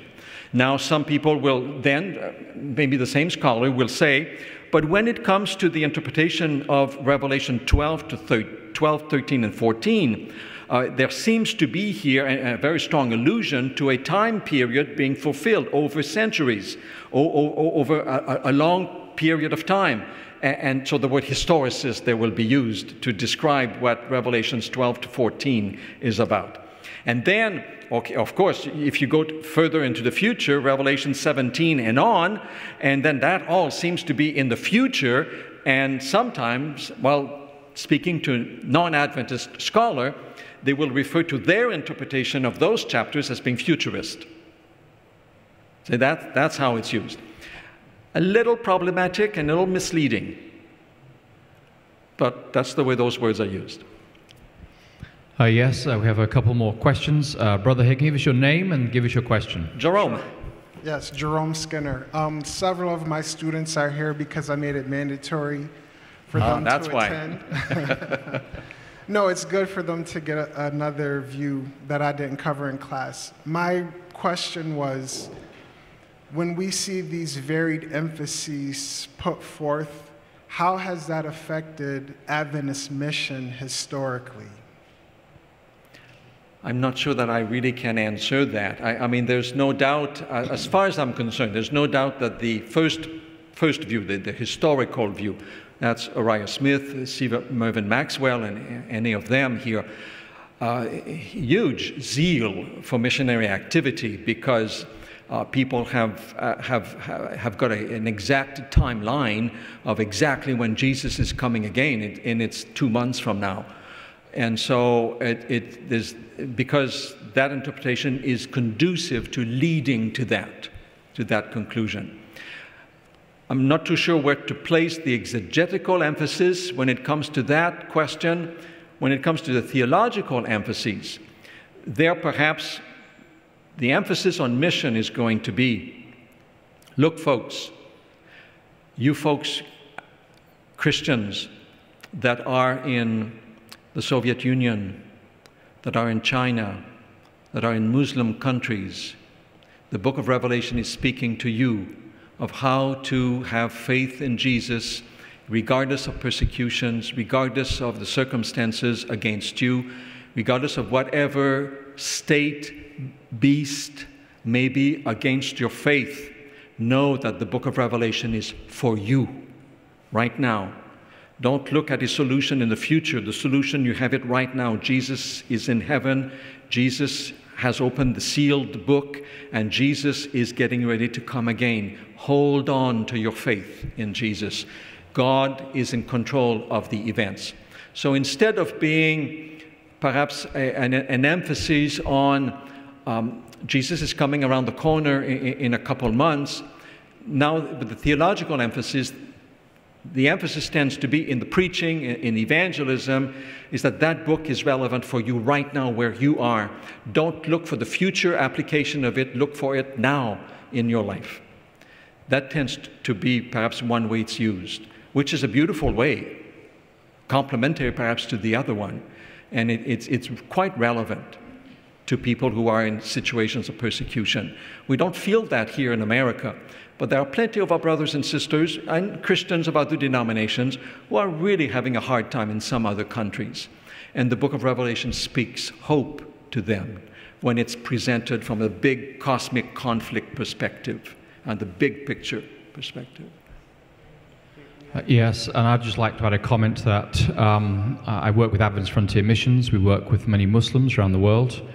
Oftentimes, Adventist evangelists today, in 2019, will start out a discussion of Islam and prophecy, and they'll talk about the 5th and 6th trumpets.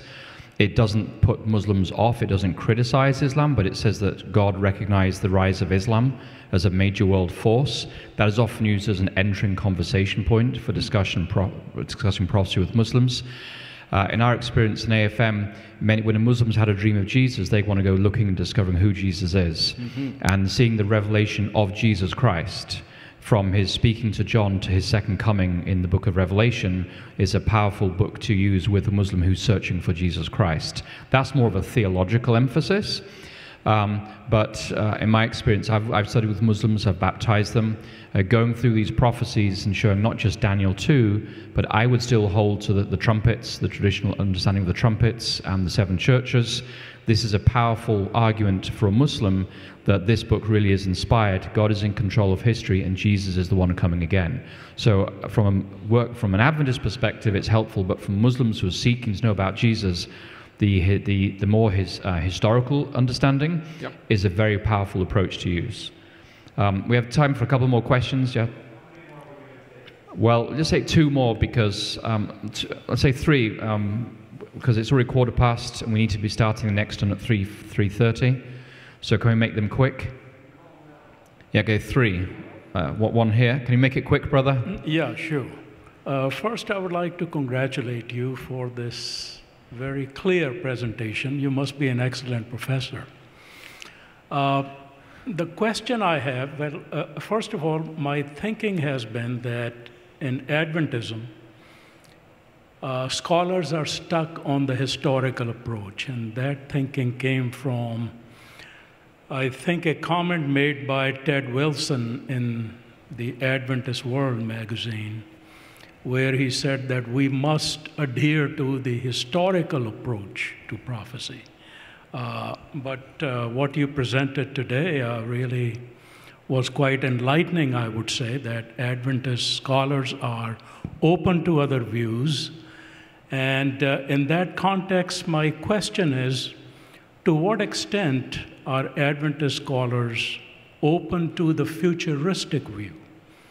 To my understanding, the majority of the book of Revelation is futuristic. There's very little history in there. Unlike the book of Daniel, where it's about half and half history, which has already transpired, and the other half is futuristic. And we find that in Daniel chapter 2, chapter 7, chapter 8, chapter 9, 11, and 12. So I would like for you to answer that question. To what extent Adventist scholars are comfortable elucidating on the futuristic view that is presented in Daniel and Revelation? I'm not sure by what you mean by futuristic, but I'll give it a try here. And I cannot speak for everybody, but at least for the colleagues that I know and that I've dialogued with through the years. I would say that by far the large majority of Seventh-day Adventist interpreters of Daniel and Revelation understand Daniel and Revelation to be depictions of the history of God's people and of God's intervention in the life of his people throughout time, whether it's Daniel or Revelation. Some chapters are or have been or are being fulfilled right now, and some chapters of Daniel or some parts of Daniel and some parts of Revelation still have to be fulfilled in the future.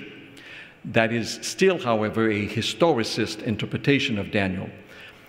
The word futurist tends to imply what our Baptist and Pentecostal friends understand with a dispensationalist understanding of Daniel and Revelation. And none of our Adventist scholars that I know go into that futuristic understanding of those prophecies. Okay, thank you very much. Brother Engel? Yes, I believe Weir wrote a book, The Moral Purpose of Prophecy. Is that right? The Moral Purpose of Prophecy. I think I've heard, I have not read, but I think I've seen that book, yes? I think perhaps that was a reaction to try to understand, or a reaction to the historical emphasis. Yes. Which is just dealing pretty much with facts and events. Yes. And Weir's trying to answer, what's the point? What's the point of all of this? Of all this. Yes. And so, and I think that's a good question. But I would ask too, when we look at the Seleucids and the Ptolemies history, and the foundation of Daniel 11 is that history, pretty much, and it launches from there. What is the moral purpose of the history of the historic kings of the North and South?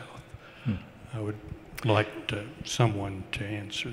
I'm going to have to differ. I am not a specialist on Daniel, certainly not on Daniel 11. I don't know. I can't answer. I honestly don't know. I don't know what that means. There is a moral meaning to prophecy. If we understand the word moral to mean trying to do a distinction between right and wrong. And yes, I mean, prophecies and Scripture teaches us that there is right and wrong, and that God wants to fix that one day for eternity. Thank you so much. One last question. Our time is really pressing. Roy Gaines. Okay. Yeah, just regarding Dr. Skinner's question, Jerome Skinner's question about missiology. Exegetical. I think if you're holding on the transmitter, hold it further up. If I hold it further up like that? Okay, good. No, hold it further up the microphone. Oh, further up. All right. The transmitter is not transmitting. Let go. There. Oh, I see. Thank you. It's all about electricity, of which I have plenty. Yeah, the exegetical view. What? Oh, thank you.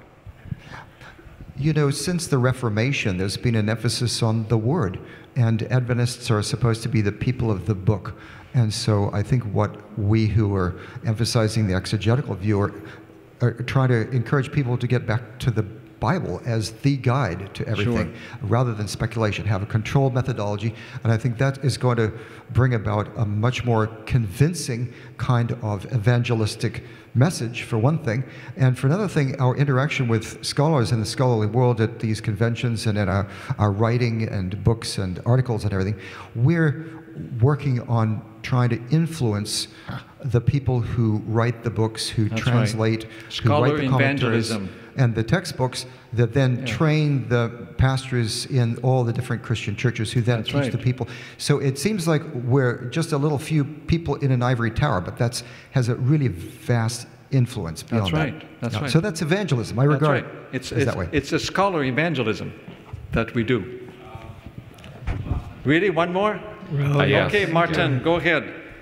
Okay, I learned, Denny, that we study history so that we can learn for the future. So let me ask you something about the future. You have given us an overview of the three periods, maybe not in chronological order, as you know, but the best for the last, it seems to me. So I'm a theologian. Yeah. So you would know that I would perhaps favor the theological. I feared that would be the third one. But I'm an exegete by heart. But anyway, sometimes I see people doing a reaction to the exegetical approach. They come up with more history and more theology. And it seems to me really that it is a kind of a counter-reaction to this elitist approach. Yes. Only a few in the ivory tower, you heard Roy telling. Yes. They study that. You said it's complicated, it's complex. I would say, yeah, it's difficult. But still, if I just hear a historical identification or a theological interpretation without going to the text, I think we can do better. That's right. So let me ask you this question. As a student and scholar of history, of theology, Danny, in your opinion, where should we go from here? Should we go back to a specific approach? Probably not. What would be your advice for the historians, for the theologians, for the exegetes, and in the end, for the church members? What should they look for? Oh, that's a very good question.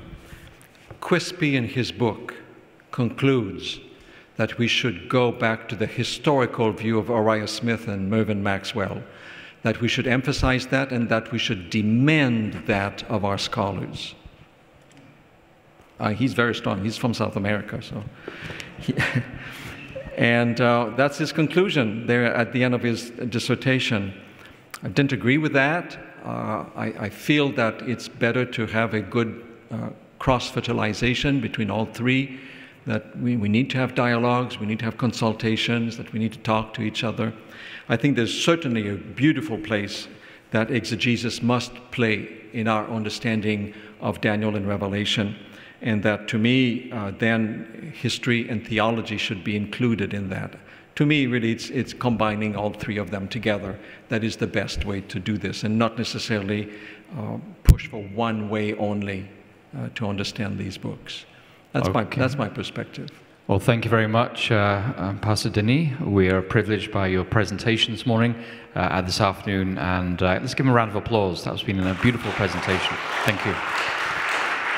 As for some of you who were with us last year, we started last year looking at the three main interpretive clusters. Those like the outcomes. Today, we've been looking at some of the interpretive principles or approaches that we use to the text.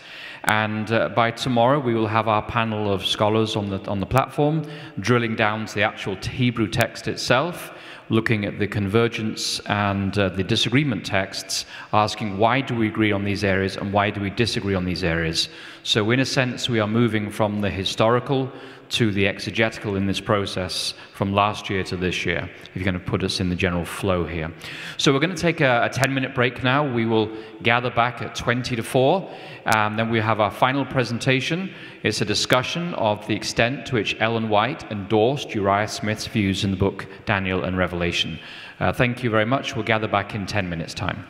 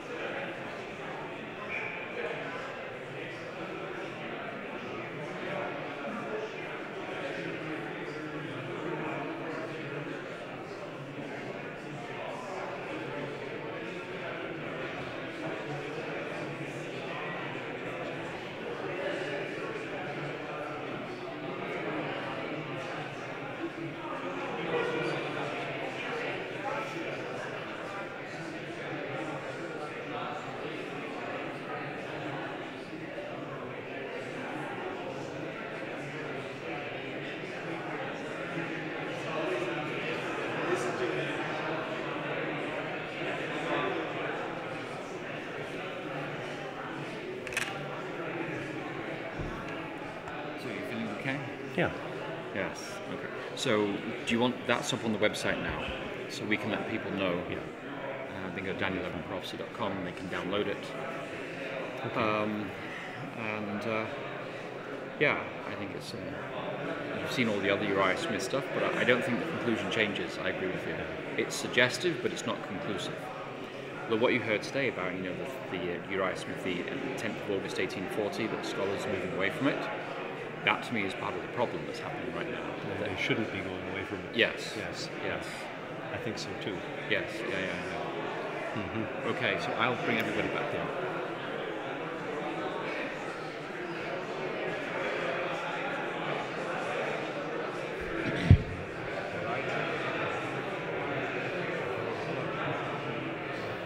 All right, everybody, we'd like to invite you to take your seats again.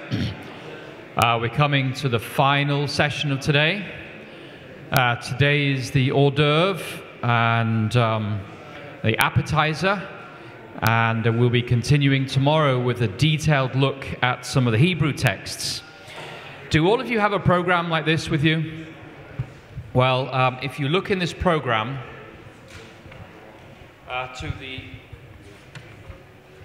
turn to the very middle, and it says Daniel 11 Anchor and Divergence Texts. Right in the very middle of your handbook, do you see that? It says Daniel 11 Anchor and Divergence Texts. If you turn over the page from there, Pastor Joe Reeves and the team here were kind. They published this for us, and we have a list here of the key texts on the left. Those are the anchor texts. That's where there's general agreement among Adventist interpreters. And on the right, there are the divergence texts, like Daniel 11:36. Is that the rise of revolutionary France, or is that a description of the papacy in its blasphemous phase? And so we have there a list of anchor texts and divergence texts, and that is what we're going to be going through tomorrow and Sabbath afternoon. We'll start with the anchor texts, what we can all agree on, before we move on to the text where there is significant disagreement, and we're going to be asking the questions, what in the original Hebrew language would indicate one interpretation or the other? And this is where we get down to the real nitty-gritty, but we will be working through primarily these texts that are listed here. And we spent some time putting that list together with the other members of the steering committee to make sure that we have captured all the key anchor texts that people can agree on, and the divergence texts, the texts where there is, pistils at dawn, metaphorically speaking. As we're theological these days, rather than literal, we don't do pistils at dawn literally anymore. So, we'd like to welcome this afternoon our friend, Pastor William Fagal. He served for many years in the White Estate at the General Conference, doing all kinds of things there. You've probably read some of his writings when people wrote into the General Conference asking what did Sister White say about X, Y, or Z. Pastor Fagal had the privilege of doing all the research and giving a very considered answer. And so we're blessed by his presentation this afternoon. His presentation this afternoon is focusing on the question of to what extent did Sister White endorse the book Daniel and Revelation by Uriah Smith in general, and in particular his teachings on the Eastern question, which was the heart of the King of the North, as Ottoman Empire, and so forth, back in the time of Uriah Smith. So, Pastor William Fagal, we're delighted to have you with us, and may God bless you as you share with us.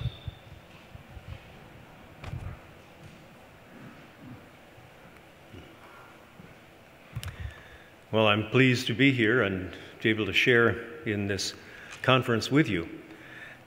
I'm going to stay pretty close to my notes. It'll help me to keep within the time frame, and also to avoid missing something that I meant to say and then didn't think of it at just the time. So I've been asked to speak specifically on whether Ellen G. White's comments on Daniel 11 constitute an endorsement of Uriah Smith's view, especially regarding the closing verses of the chapter. I'm not an expert on the interpretation of Daniel 11, although I'm interested in the subject. But I have spent nearly half my life working for the Ellen G. White estate, full-time for 31 years and part-time for an additional 4. A significant part of my work involved answering questions that came to the White estate. This often involved responding to charges by Ellen White's critics, So I've had to think about how to interpret her writings properly and avoid drawing conclusions that may not be sustainable on other subjects. I hope that I can help us collectively to think about some of these things in relation to the challenges regarding Daniel 11.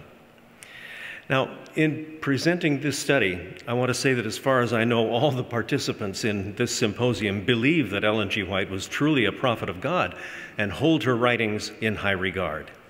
If I come to different conclusions from those held by any of them, it is no assault on their devotion or integrity. We may merely be looking at the same data from somewhat different perspectives. In writing and speaking on Daniel 11 and the Eastern Question, as it was called, Uriah Smith understood Turkey to be the king of the north and Egypt to be the king of the south. He presented his view ably in his writings, and our evangelists of the 19th and early 20th centuries preached it widely and effectively. What does Ellen White say about the Eastern Question? Does she endorse Smith's view?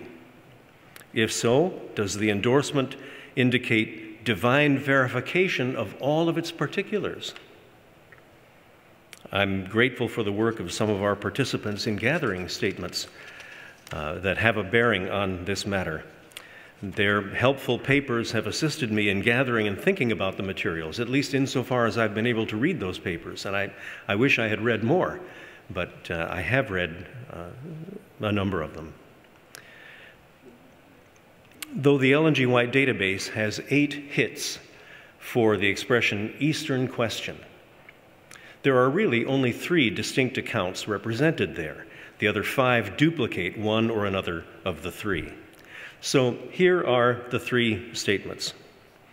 Referring to the Groveland, Massachusetts camp meeting in 1877, attended by many thousands of people, Ellen White wrote, Sunday morning, the weather was still cloudy, but before it was time for the people to assemble, as the sun shone forth,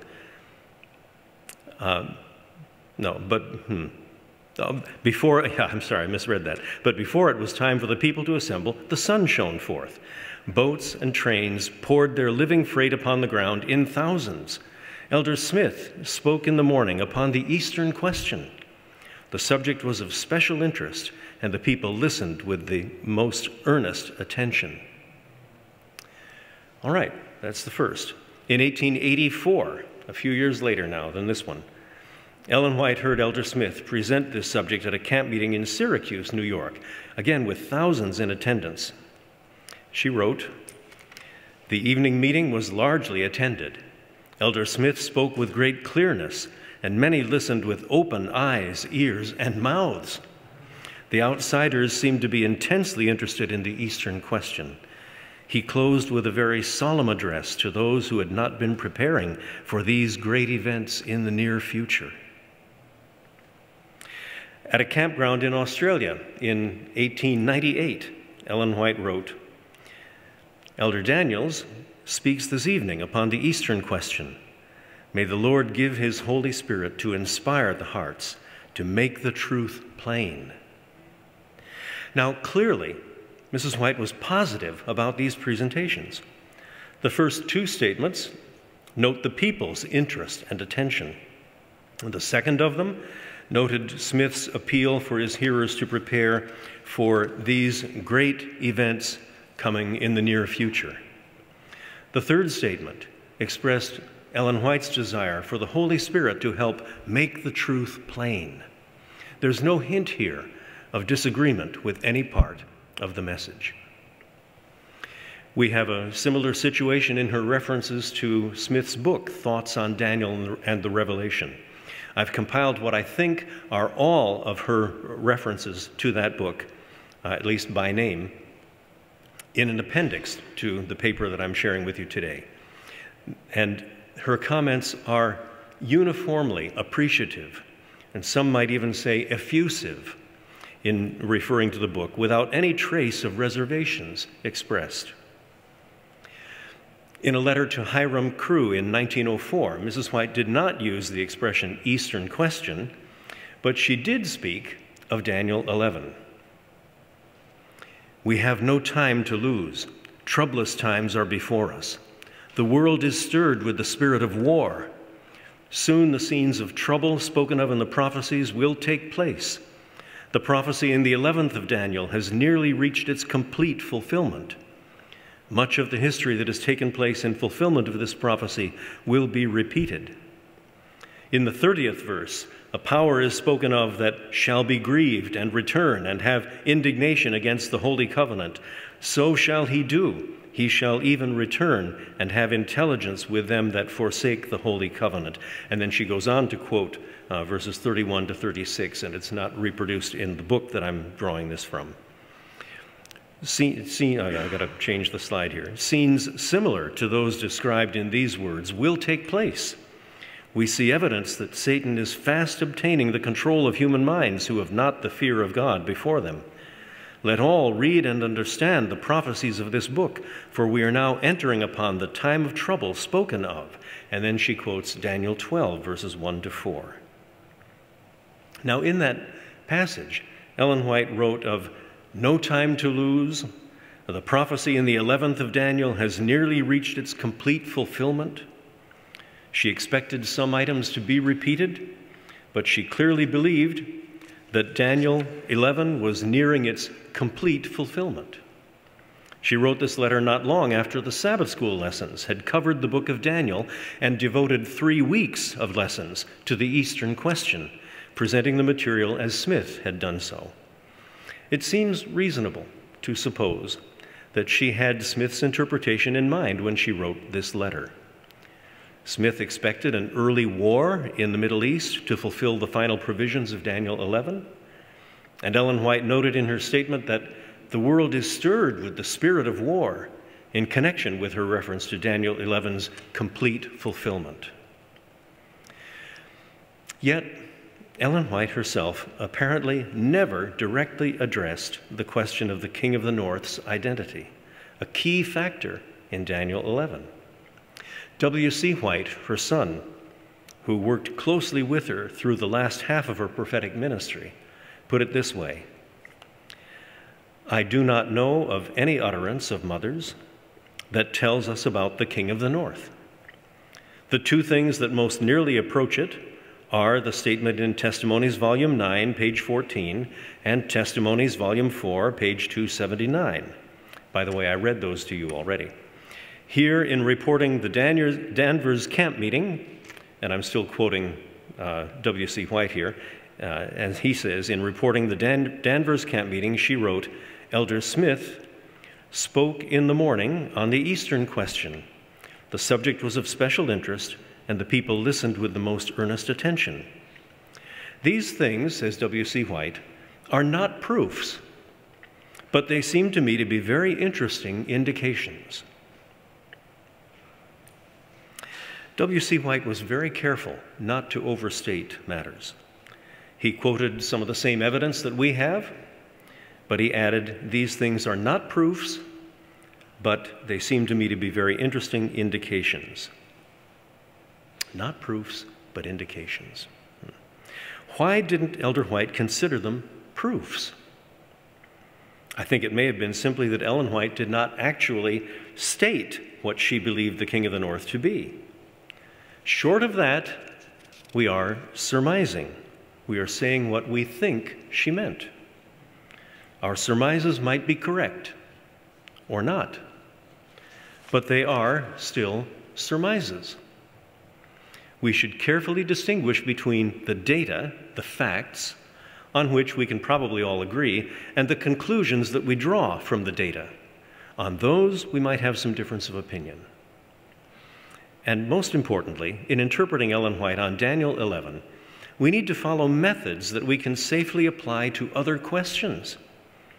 So let me turn to some other questions then, to illustrate my concerns for using methods that will be reliable to follow.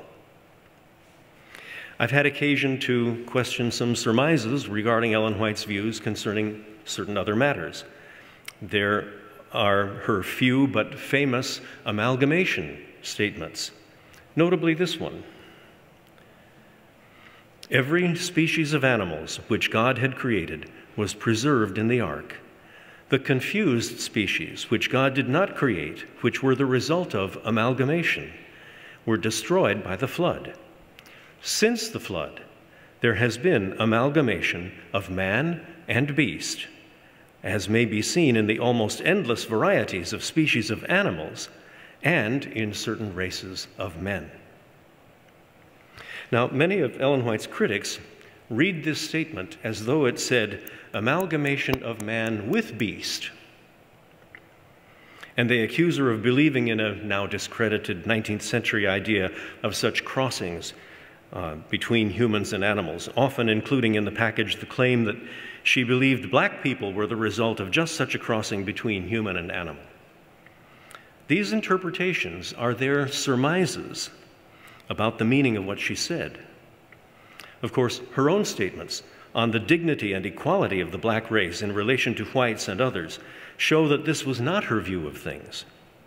But the critics quote no less a person than Uriah Smith in support of their claims. In his 1868 book, The Visions of Mrs. E.G. White, A Manifestation of Spiritual Gifts According to the Scriptures, Smith defends Ellen White against her critics. Among many fine replies to the critics' claims, on this one, regarding amalgamation, Smith seems to accept the critics' premise that she was saying that humans had crossed with animals. And he lists 3 groups as possible candidates. He refers to the wild Bushmen of Africa, some tribes of the Hottentots, and perhaps the Digger Indians of our own country, etc. Now, Smith is quick to assert the full humanity of these groups, but he seems to believe that they resulted from a cross between humans and animals. The critics further claim that the whites took large quantities of this book with them to sell at camp meetings and other gatherings. Nowhere does Mrs. White appear to object to the book. Are we to conclude, then, that she endorsed Smith's defense of her on this point? That's what the critics would have you believe. And while the critics use this information to deny the divine origin of her messages, we might look at this material from the other side and ask, does Mrs. White's lack of criticism on this point constitute a divine approval of Smith's reasoning? Such conclusions on either side are surmises, and I think they are wrong. The book as a whole is so helpful and effective a defense of Ellen White's prophetic gift that I can understand James White's promotion of it and Ellen White's not having forbidden it. And there are good reasons to see her statement as referring not to amalgamation of man with beast, but amalgamation of man and of beast. That is, 2 categories of amalgamation. In this very statement, I don't know if you noticed it, in this very statement, Mrs. White says that you can see the results of this amalgamation, not just in certain races of men, which the critics tend to focus on, and they never mention the other part of what she says, and that was that you can see it in the almost endless varieties of species of animals. Now, is this great variety of species of animals around us that we can see today, is that the result of crossing of humans with animals? I don't think anybody in the 19th century believed that, and nor Ellen White. It's simply not what Ellen White was saying. Now, I can't spend more time on this issue, but if you want more information, see Francis D. Nichols' book, Ellen G. White and Her Critics, and you have the pages there on the screen. And if you can't get the book, you can go online and find it at egwwritings.org. And I've given you the search term you should use to take you right to the starting page, EGWC 302, okay? My point here is that we need to follow reliable methods of determining what Ellen White believed and taught. Indications and surmises are not enough for us to state conclusively what her belief was. But even when we can be quite sure of what her belief was, does this constitute an assurance that we know the mind of God in the matter? Some point to a famous statement of hers and see in it the assurance that we're seeking. She wrote, "I recommend to you, dear reader, the Word of God as the rule of your faith and practice. By that Word we are to be judged. God has, in that Word, promised to give visions in the last days, not for a new rule of faith, but for the comfort of his people and to correct those who err from Bible truth." One important function of the gift of prophecy in the last days, they note, is to correct those who err from Bible truth.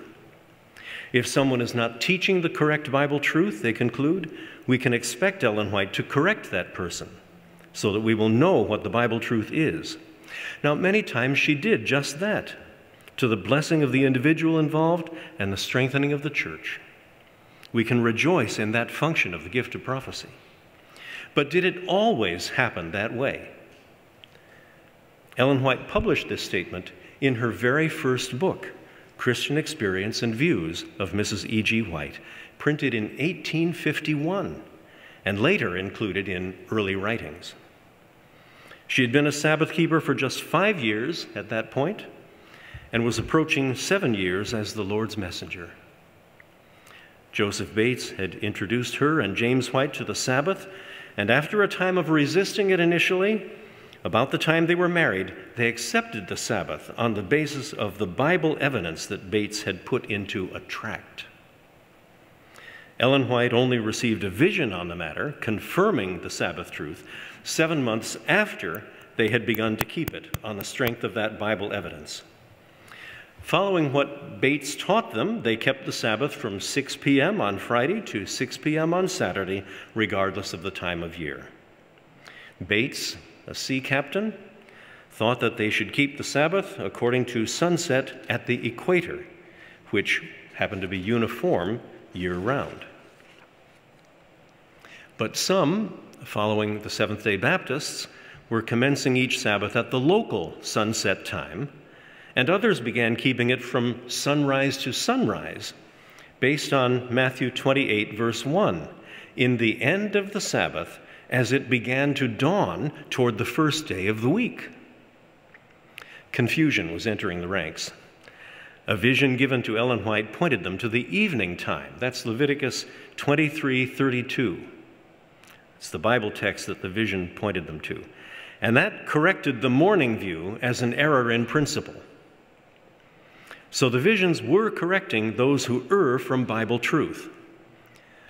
But the great majority of the believers continued to begin each Sabbath at 6 p.m. James White became uncomfortable with the division in the ranks. He asked the young scholar J.N. Andrews to research the matter and give the believers a report. Andrews's resulting paper was read to a conference of believers at Battle Creek, Michigan, November 17, 1855, for the Sabbath morning Bible study. Using 9 Old Testament passages and 2 from the New Testament, the paper demonstrated conclusively that the local observed sunset was the time to begin the Sabbath. Bates had not been wrong in principle, starting the Sabbath in the evening, even connecting it with sunset, though it was at the equator. But he had been wrong in the detail. Almost everyone accepted the new understanding immediately. 2 who did not were Joseph Bates and Ellen White. It was a vision, again, given at the close of the conference that corrected those who erred from Bible truth, and both of these respected leaders accepted the new understanding, and there was unity.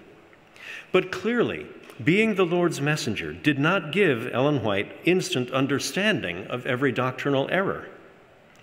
James White addressed this matter in a review article in 1868, one that will help to inform our understanding of Ellen White's famous statement about correcting those who err from Bible truth. This is a portion of an article that James White wrote. The question, the article, by the way, was about the time to commence the Sabbath. The question naturally arises, if the visions are given to correct the erring, Why did she, Mrs. White, not sooner see the error of the 6 o'clock time? For one, I have ever been thankful that God corrected the error in his own good time and did not suffer an unhappy division to exist among us upon the point. But, dear reader, the work of the Lord upon this point is in perfect harmony with his manifestations to us on others, and in harmony with the correct position upon spiritual gifts. It does not appear to be to the desire of the Lord to teach his people by the gifts of the Spirit on Bible questions until his servants have diligently searched his word. When this was done upon the subject of time to commence the Sabbath, and most were established, and some were in danger of being out of harmony with the body on this subject, then, yes, then, was the very time for God to magnify his goodness in the manifestation of the gift of his Spirit in the accomplishment of its proper work. The sacred scriptures are given us as the rule of faith and duty, and we're commanded to search them. If we fail to understand and fully obey the truths in consequence of not searching the scriptures as we should, or a want of consecration and spiritual discernment, and God in mercy, in his own time, corrects us by some manifestation of the gifts of his Holy Spirit, instead of murmuring that he did not do it before, let us humbly acknowledge his mercy and praise him for his infinite goodness in condescending to correct us at all. Let the gifts have their proper place in the church. God has never set them in the very front and commanded us to look to them to lead us in the path of truth and the way to heaven. His word he has magnified. The scriptures of the Old and New Testament are man's lamp to light up his path to the kingdom. Follow that.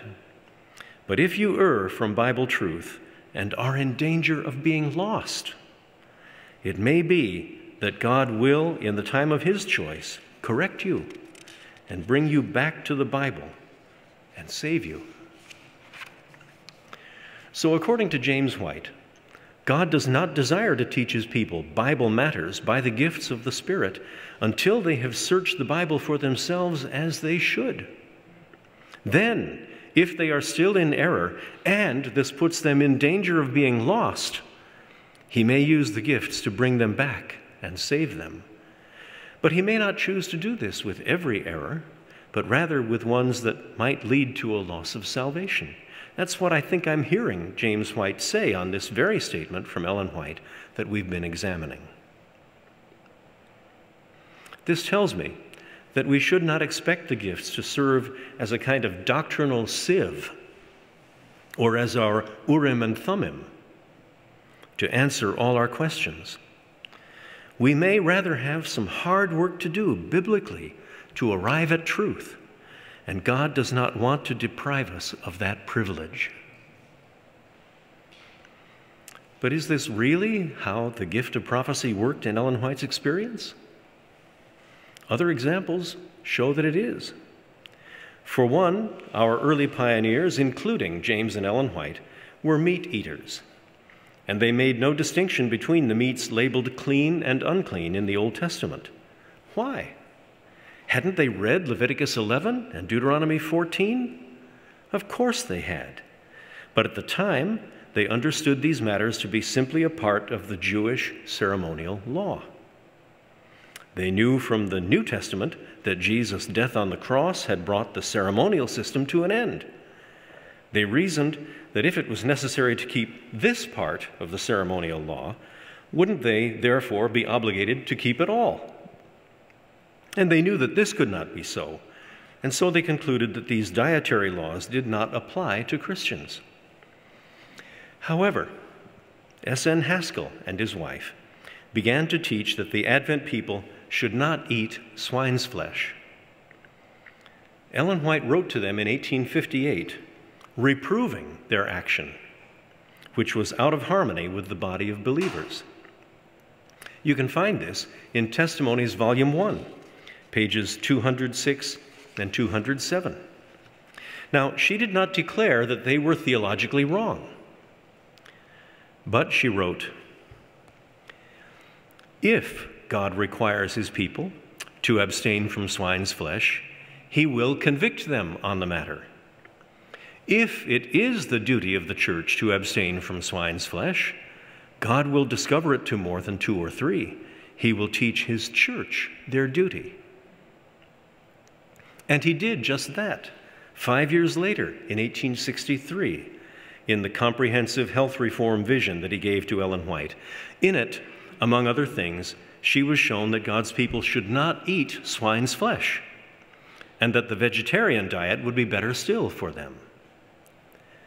While Adventists generally stopped eating swine's flesh as a result of this vision, the vision had not spoken of Leviticus 11 or Deuteronomy 14, nor mentioned unclean foods more generally. And so Adventists continued to eat them, as did Ellen White herself at rare times.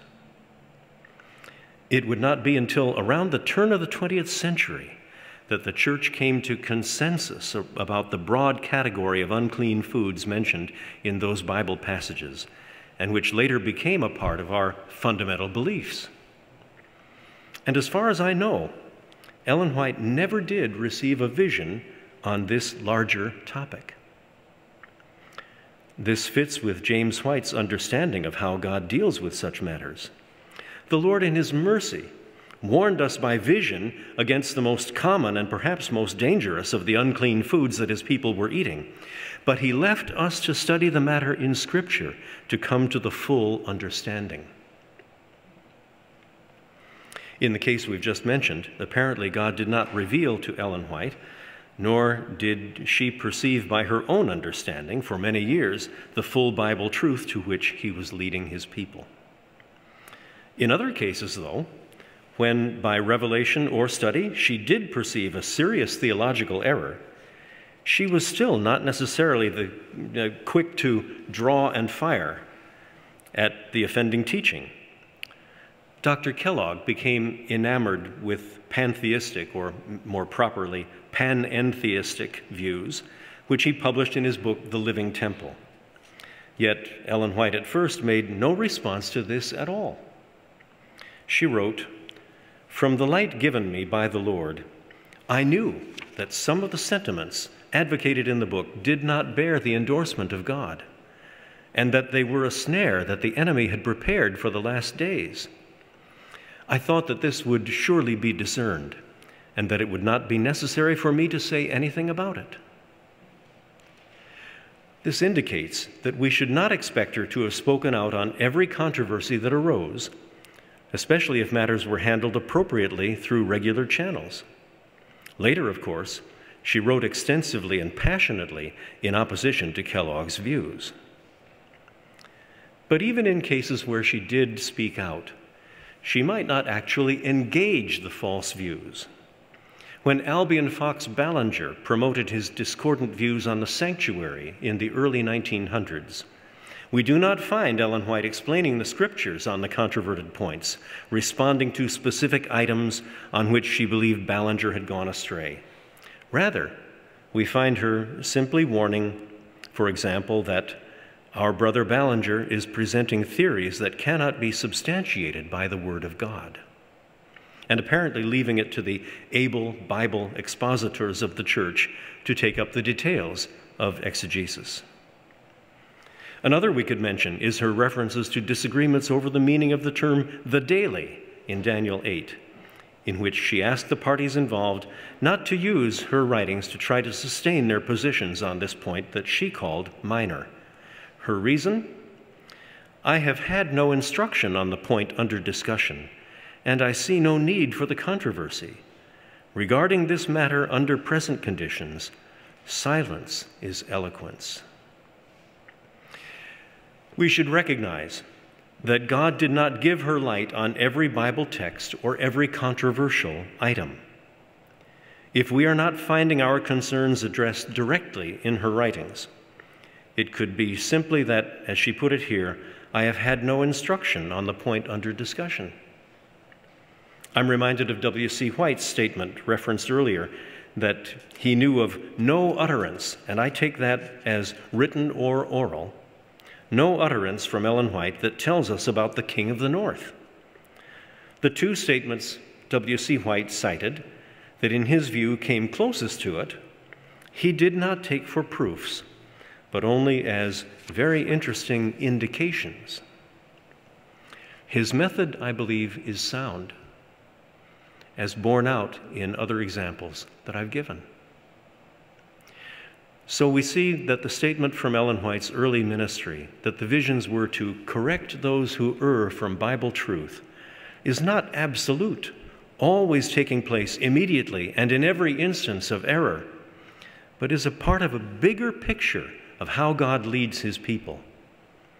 God did not reveal every error to her, and even when he did reveal an error, in some cases he delayed sending such correction until his people had done the requisite study. If in the process they resolved the error through this means, he might not use the visions to address the matter at all. So, what does all this mean for the question we raised at the start, namely, whether Ellen G. White's comments on Daniel 11 constitute an endorsement of Uriah Smith's view, especially regarding the closing verses of the chapter? I'm profoundly aware of my own fallibility here. I'm in no position to rule ex cathedra on matters such as this, or on anything else for that matter. All I can do is humbly share what I see here, laying it before you for your consideration, in hopes that it may be a contribution toward our common goal of better understanding God's Word and sharing it in Holy Spirit power with the world. As I think you know by now, I do not find Ellen White to have placed a blanket imprimatur on Elder Smith's views on Daniel 11 and the King of the North, giving them divine endorsement to be used in opposition to other views. There is a part of me that would like it to be so, for I know the high regard that she had for Elder Smith, and I'm not inclined to set aside easily the positions that our pioneers taught. But it seems to me that we don't have a smoking gun endorsement from Ellen White of the specific views we're interested in. Her positive statements could simply indicate her appreciation for the effect of these views in leading people to prepare for what she called the great events of the near future, that is, for the close of this world's history and the coming of Jesus. Her statements do not prove that she had prophetic insight on the specific correct interpretation of these verses. She could have written as she did, even if she had, as she said in another instance here, had no instruction on the point under discussion. She may have admired the careful scholarship and tight reasoning of Elder Smith on these matters and been personally moved regarding the nearness of Jesus' coming.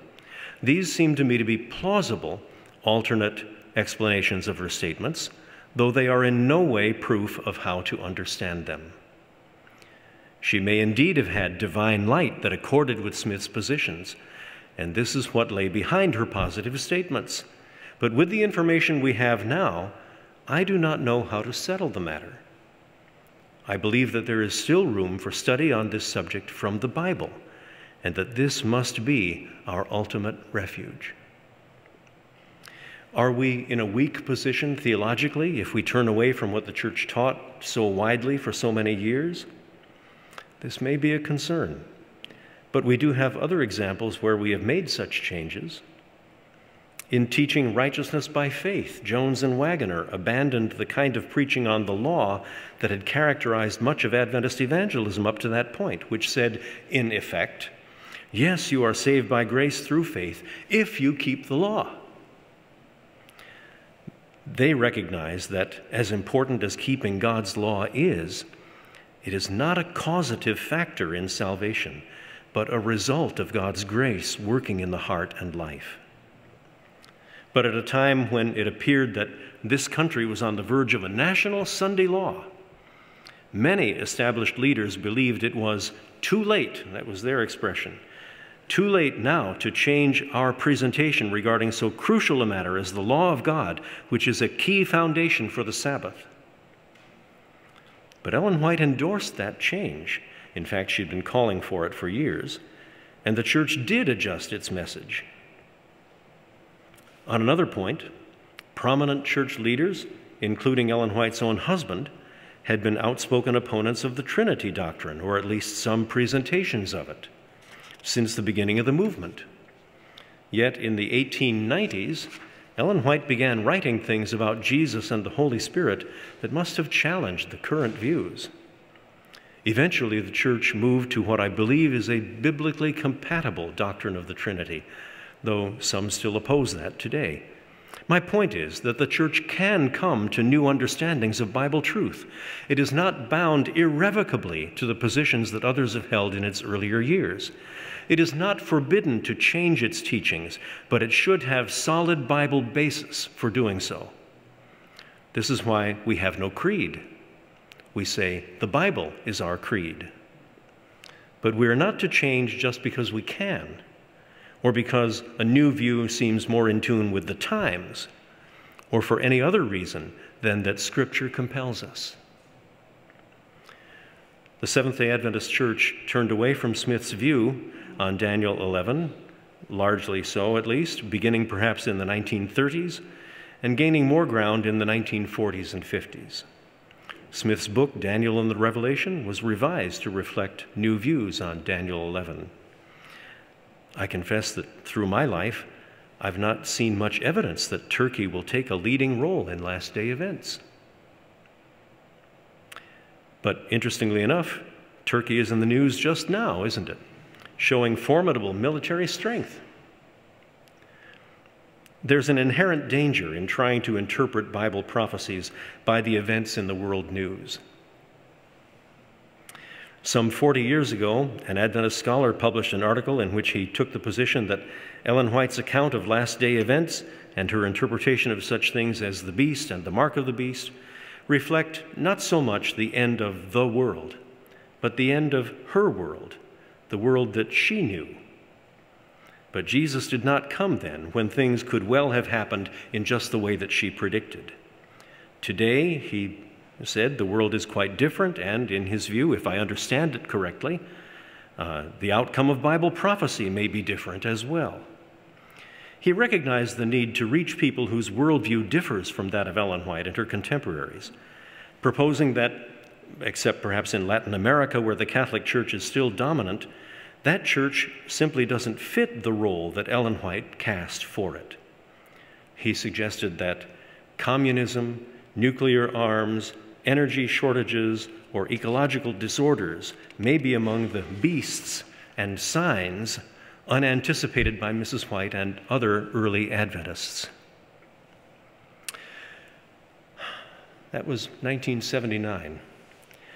While the Catholic Church appeared to be becoming less and less relevant on the world stage, and communism was emerging into new prominence, in only about a dozen years from that time that the article was published, the Catholic Church played a key role in overthrowing the Soviet Union. And the Pope seems more and more like a world leader that the major nations will look to. On what grounds then, if that could happen, on what grounds then can we say that the King of the North role for Turkey is impossible? The old view, out of vogue though it may seem to some, could yet prove to be true. We do not know for certain what is coming.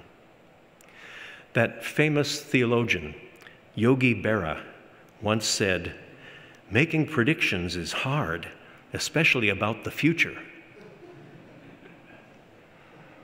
And while God clearly wants us to know the broad outlines of his plan for winding up the terrible experiment with sin that has been in progress here for some 6 millennia, we struggle with the details. One reason why the Eastern question view fell out of favor is that people made predictions of what would or would not happen based on it, and some of those predictions failed. Jesus said, "And now I have told you before it comes, that when it does come to pass, you may believe." We know what Jesus has said, but in some respects we may only be able to believe when it does come to pass.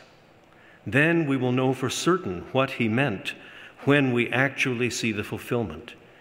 He did not give us the prophecies so that we could, in every case, predict the future, but so that we would not be disheartened when the difficult days come, knowing that He has the future in His hands.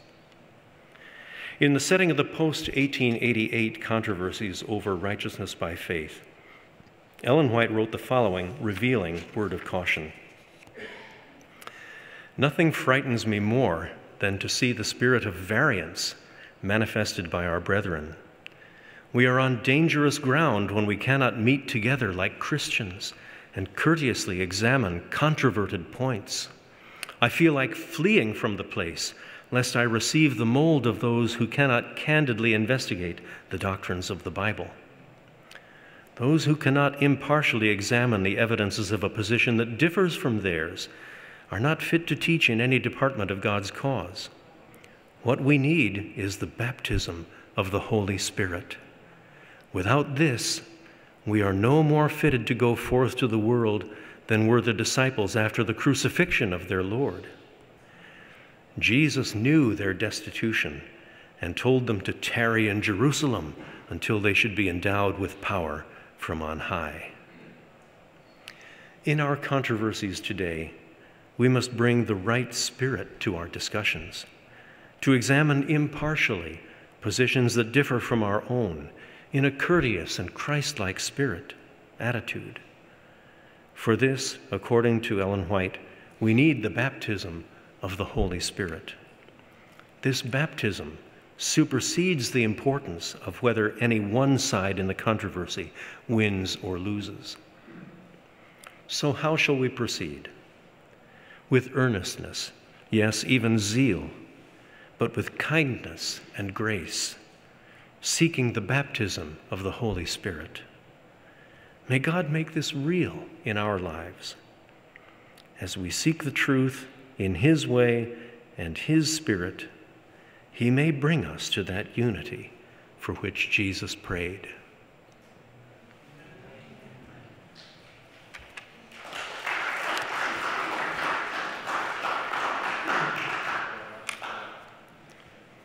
Thank you very much, Pastor Fagal. Okay, questions or comments? If I were to surmise my takeaway, Pastor Fagal, of your presentation, it is that Sister White's comments on the Eastern question are suggestive but not conclusive. That would be, if I, my takeaway from that would be a fair summary? Yes, yes. Okay. Okay, well, thank you. So do you have any feedback or, yes, Brendan here and then Roy. All right, this works here. Okay. Thank you very much for that. The comment sort of question, it's a comment, but I want to know if there's any further that you could enlighten on it.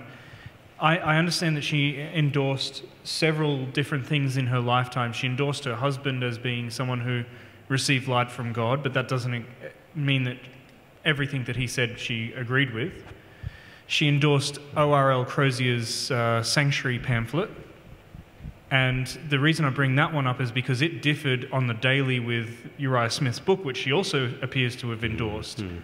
And so this, and then she endorsed the 1843 chart, which some people, besides one mistake, she mentions a mistake, but there are other mistakes that we could tell from history and even from her writings. When we have several different things that she's endorsed that are in conflict with each other, shouldn't that suggest that the endorsements are more functional in the sense that they achieved a good work in spite of flaws? And do you know of any other things that she has endorsed? I know, like Pilgrim's Progress and things like that, which were themselves imperfect, and she didn't necessarily qualify her endorsement. Well, those are helpful observations. I have not given thought to that specific question, and right off the bat here, I don't have another one to add to your list. But that is a helpful thing to remember, that the positive statements that she makes about many such things may be general rather than specific to every point in it. like you were saying about the Eastern question, it was because it was getting people to think about the future, not necessarily every single thing that he said. I mean, if you look at it just from a macro point of view, Uriah Smith's understanding of Daniel and Revelation is probably, if you take out Daniel 11, you've still got a lot that we would have in common with him as Adventists today. Even our scholars today would support a lot of his conclusions. So it's not like we've chucked out the whole book, because we differ. Even on Daniel 11, we agree with him up to a certain point. And same with the Eastern question. If those sermons covered Daniel 11, as I'm sure they didn't just cover the last verses, he would have had to have arrived at that point by giving the background. There still would have been a lot of truth. When I look at, you said the facts, her observations on those 3 statements on the Eastern question, she said all that she's observing is people were interested, and she made in one of them, a general sentiment of, may the Lord make the truth, bring the truth to the hearer's ears. Yes. Those things are not an imprimatur, as you've said. They're just her observations. Hey, people were interested, and I hope people get the most out of it. Okay. Yes. Thank you, Brother Roy. Well, yeah, along those lines, doesn't the Bible in Hebrews 11 mention a lot of people as people of faith who did great things? And when we look at the list of those people, Gideon and David and Samson and all those people, Barak and Jephthah, they're pretty imperfect. And didn't Ellen White say really good things about Martin Luther and sort of endorse him, and also William Miller? And years ago, I read William Miller's 15 proofs, quote, proofs for 1844, and I concluded, well, about 13 and a half of them we would no longer consider valid. But the 1.5 is enough to establish it. That's good enough. That's all we need. But my question is about the so-called daily. And you pointed out that she said she never got light on that. But there's one statement, and I was just trying to find it now, where she seemed to endorse William Miller's view in the sense that she said, we were better off when we were unified under William Miller and his view on the daily, which was paganism, and we were better off when we were unified on that. Now, a lot of people take that as an endorsement that he was right on that therefore the Tamid, Ha-Tamid in Daniel is paganism. But I don't see that that's what she's saying, and I just wanted to run this by you. I see her saying it's better to be unified and wrong on a minor point than tearing each other apart over a minor point if somebody's right and somebody's wrong. Does that make sense? I haven't looked at that specific point, but what you have just said makes sense to me. I could see her expressing that kind of wish for the church, that we pull together and, as you say, not be tearing each other apart. Oh, and I want to comment on that, having preached on that recently. It's not just the daily, it's the law in the book of Galatians that she calls minor too. So there is this dynamic of wanting to get out of the room when the wrong spirit's there. So the law in the book of Galatians and the daily were both called by her direct verbiage minor points. Okay, and then we'll go to our sister back there after Brother Tim. And here's Ellen White about the King of the North being a minor point. I get this from Arthur White's letters, I found it on the White Estate, about the discussion between Uriah Smith and James White from the 1877 camp meeting and their disagreement. Uriah said it's Turkey, James says it's the papacy. And it was a public disagreement. And there's a fairly lengthy letter here, it's written in 1966. And Arthur White says, we have one published reference in the writings of Ellen White to this experience, although it is not named. If you will turn to Counsel to Writers and Editors, page 76 and 77, you will find this material under the side heading, Differing Views on Minor Points. Please read this carefully because it brings to view points much more important than the rightness or wrongness of the views held by the men on these minor points. And the statement is, differing views on minor points. My husband had some ideas on some points differing from the views taken by his brethren. I was shown that however true his views were, God did not call for him to put them in front before his brethren and create difference of ideas. This was an evangelistic meeting he did this in front of. While he might hold these views subordinate himself, once they are made public, minds would seize upon them, and just because of others believe differently would make these differences the whole burden of the message and to get up contention and variance. So here's an interesting thing. Ellen White sees the King of the North as a minor point. It could be either the papacy or Turkey, and the King of the North is more important than the King of the South, so that's even less of an important point. Keep all that in mind in our discussions. Okay, thank you, sister back here. Then we'll come to our friend from Colorado. Yes, lady on the right. Yeah, thank you, Pastor. Firstly, I wanted to say that I appreciate that you tied the entire presentation with the fact that we need the Holy Spirit.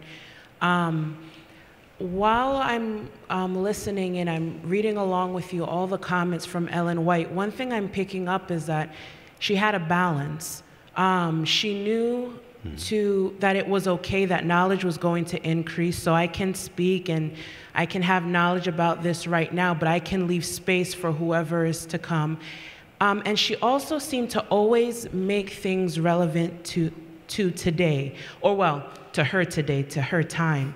So my question is more along, how do we, well, not so much me, but all the lovely scholars in here, make Daniel 11 and Daniel 9, well, both, relevant to today, to our congregation today, the way that she did, or even make Ellen White relevant to us today. Because the truth is, most millennials and generation under that, when there's a Daniel conference or anything like this, they're not rushing to find out. And when I'm looking at how everything in the world, we're just getting worse, but people seem to be so comfortable, like we don't have this alarm anymore that I need to know what's happening in Daniel because I want to know where I'm living and how I'm living right now, and Jesus is coming again. There isn't that, almost like there isn't that fear anymore, that desire to know more anymore. How do we come and make this relevant to today? That's more. That's a very good question, sister. And Pastor William? I think that's really what a conference like this is for. To not simply to wrestle through what the solution to the textual issues may be, but to think about how this really, why this matters, okay? What it says to people today, and to young people, but not just young people, anybody. Just having certain statements of truth that we can say, yes, that's true, is of value, I suppose, but if it is not used for something, for some purpose, then it isn't realizing its full potential. And so as we study together here about these things, we need to be searching not only for the solution to the question of what does this mean, but also for the question, how does this apply? What does it say to us? How can it change our lives and the lives of the people around us? That's, I think, what I see as a purpose for these kinds of discussions that we're having here. Yeah, sister, there was a Romanian church leader who went through Ceausescu's regime in Romania and suffered in the prison system there. And when he came to America, he made the comment that in his experience, 95% of Christians will survive physical persecution with their faith intact. On the other hand, 95% of Christians will not survive with their wealth intact with their faith intact when they experience wealth. And maybe it is that in the West, where nothing matters anymore, you can be what you want to be, think what you want to be, dream of who you want to be tomorrow or yesterday, where there are no absolutes in life anymore, and you're never called to stand for your faith really in any way. We are being overwhelmed not by physical persecution, but by the persecution of wealth.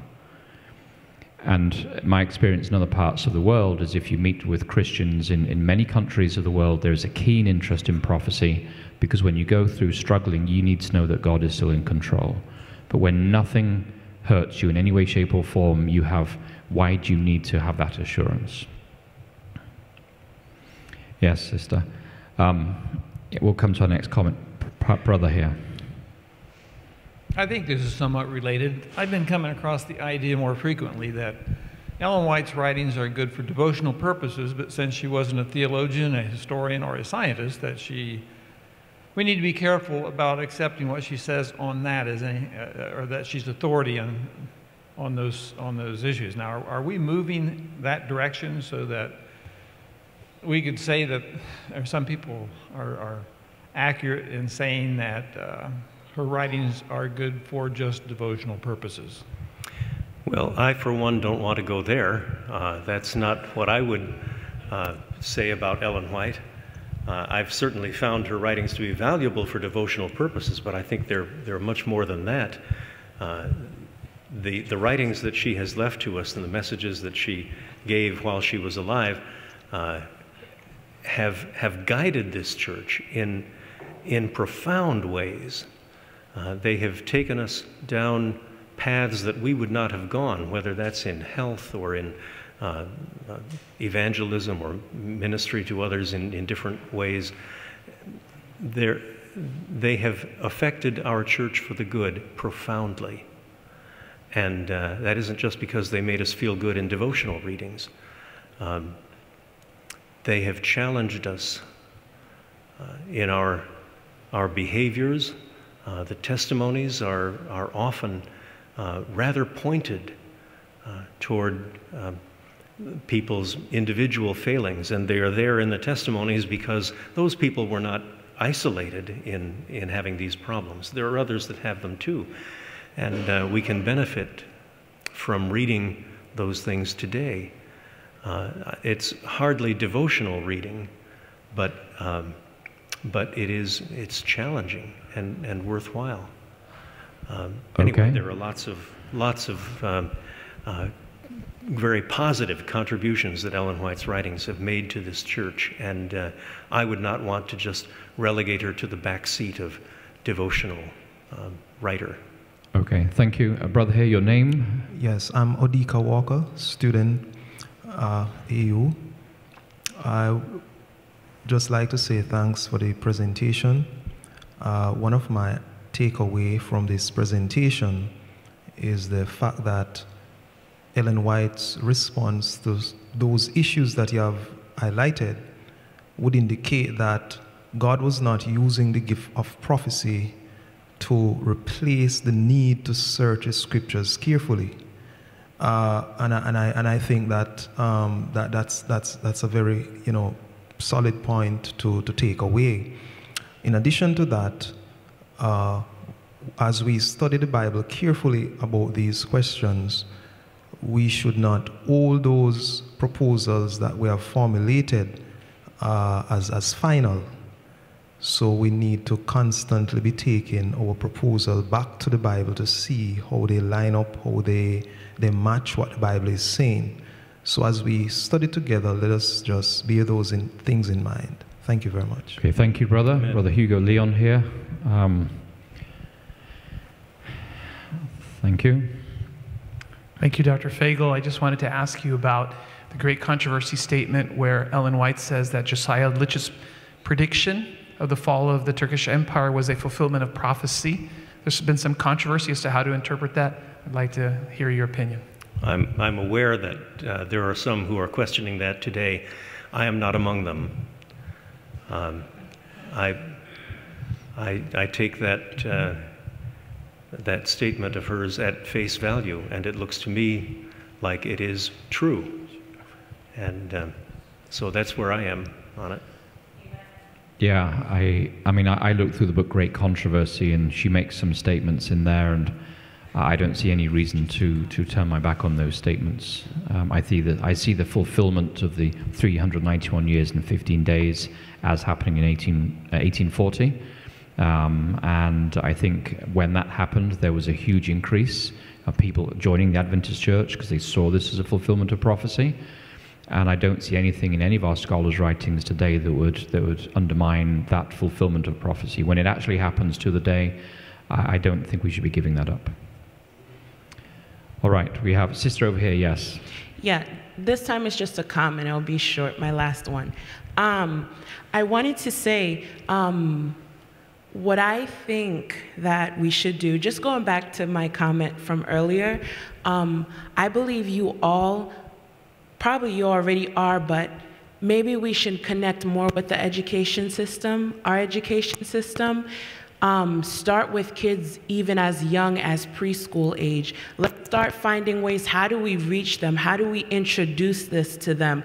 Get with some, and then find the people who have that talent for teaching.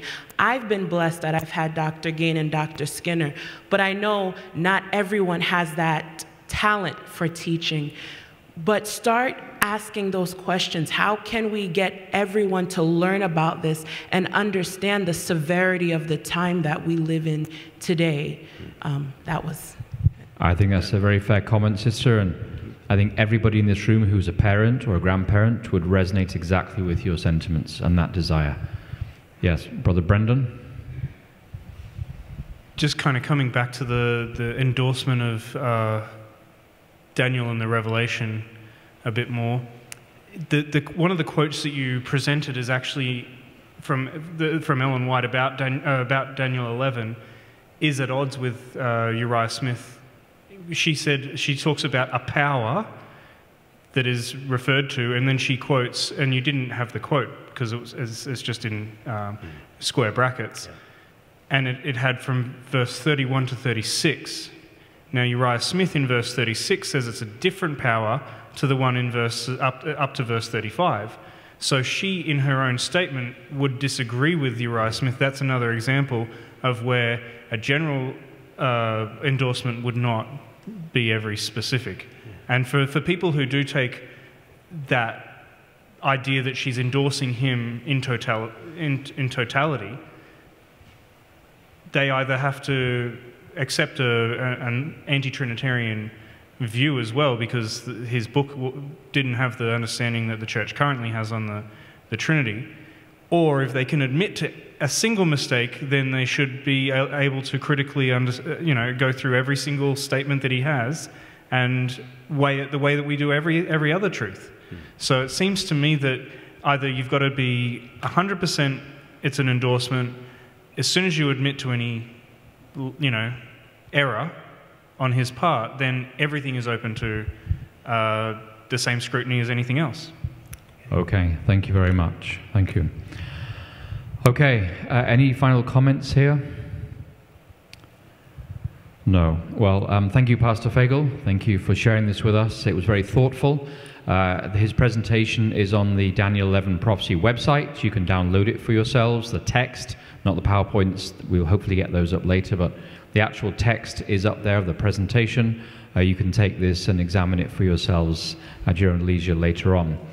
That draws us to a close for today, and we will be beginning tomorrow morning at 8:30 with a season of prayer. And then at 9 o'clock, we will have our panel of scholars up at the front there. We'll be looking through the actual Hebrew text and why do we interpret some things the way we do, and why do we disagree on some of those texts. What in the text, in the vocabulary, in the syntax, in the structure of the sentence would lead to one interpretation or the other. We're getting down to the nuts and bolts, you might say. And for those of us who are not Hebrew scholars, I'm not a Hebrew scholar, so I'm going to ask some questions that maybe somebody wants to ask in the audience. So we want to make this accessible to everybody. Brother Roy Gain will have up on the screen some computer tools, some software, so that we can see what we're talking about as we go through the conversation. This is an educational process for all of us, but it's also a chance for us to burrow down deeply and look at the nuts and bolts. Yes. 8:30 Eastern Standard Time, and we will begin at 8:30 with a season of prayer. And then we, at 9 o'clock, we'll have our panel of scholars, and we'll continue all through tomorrow looking at these anchor texts and these divergence texts. And I'm sure that we're going to be blessed by that process. It's going to stretch us, we're going to grow, but God has blessed his church with scholars, and we should spend some time listening and hearing what convictions God has laid on their hearts. So thank you very much, everybody. I would like to thank Pastor Kelly again and the Village Church for the meal we've had today. Thank you so much, Pastor Kelly, and for graciously hosting our conference here again. And the members of our steering committee, that's Pastor Kelly, Dr. Roy Gain, myself, Dr. Michael Juncker, just endoctored, as we say, just became a doctor just a few weeks ago. Congratulations. And we also have Pastor Ivor Myers from California and Pastor John Whitcomb, who unfortunately is not with us today. So the steering committee has put a lot of work in to coordinate this whole event here. We'd like to thank all the members of our steering committee. Let's bow our heads and close today with prayer. Oh, Heavenly Father, we thank you for the gifts that we have seen on display today.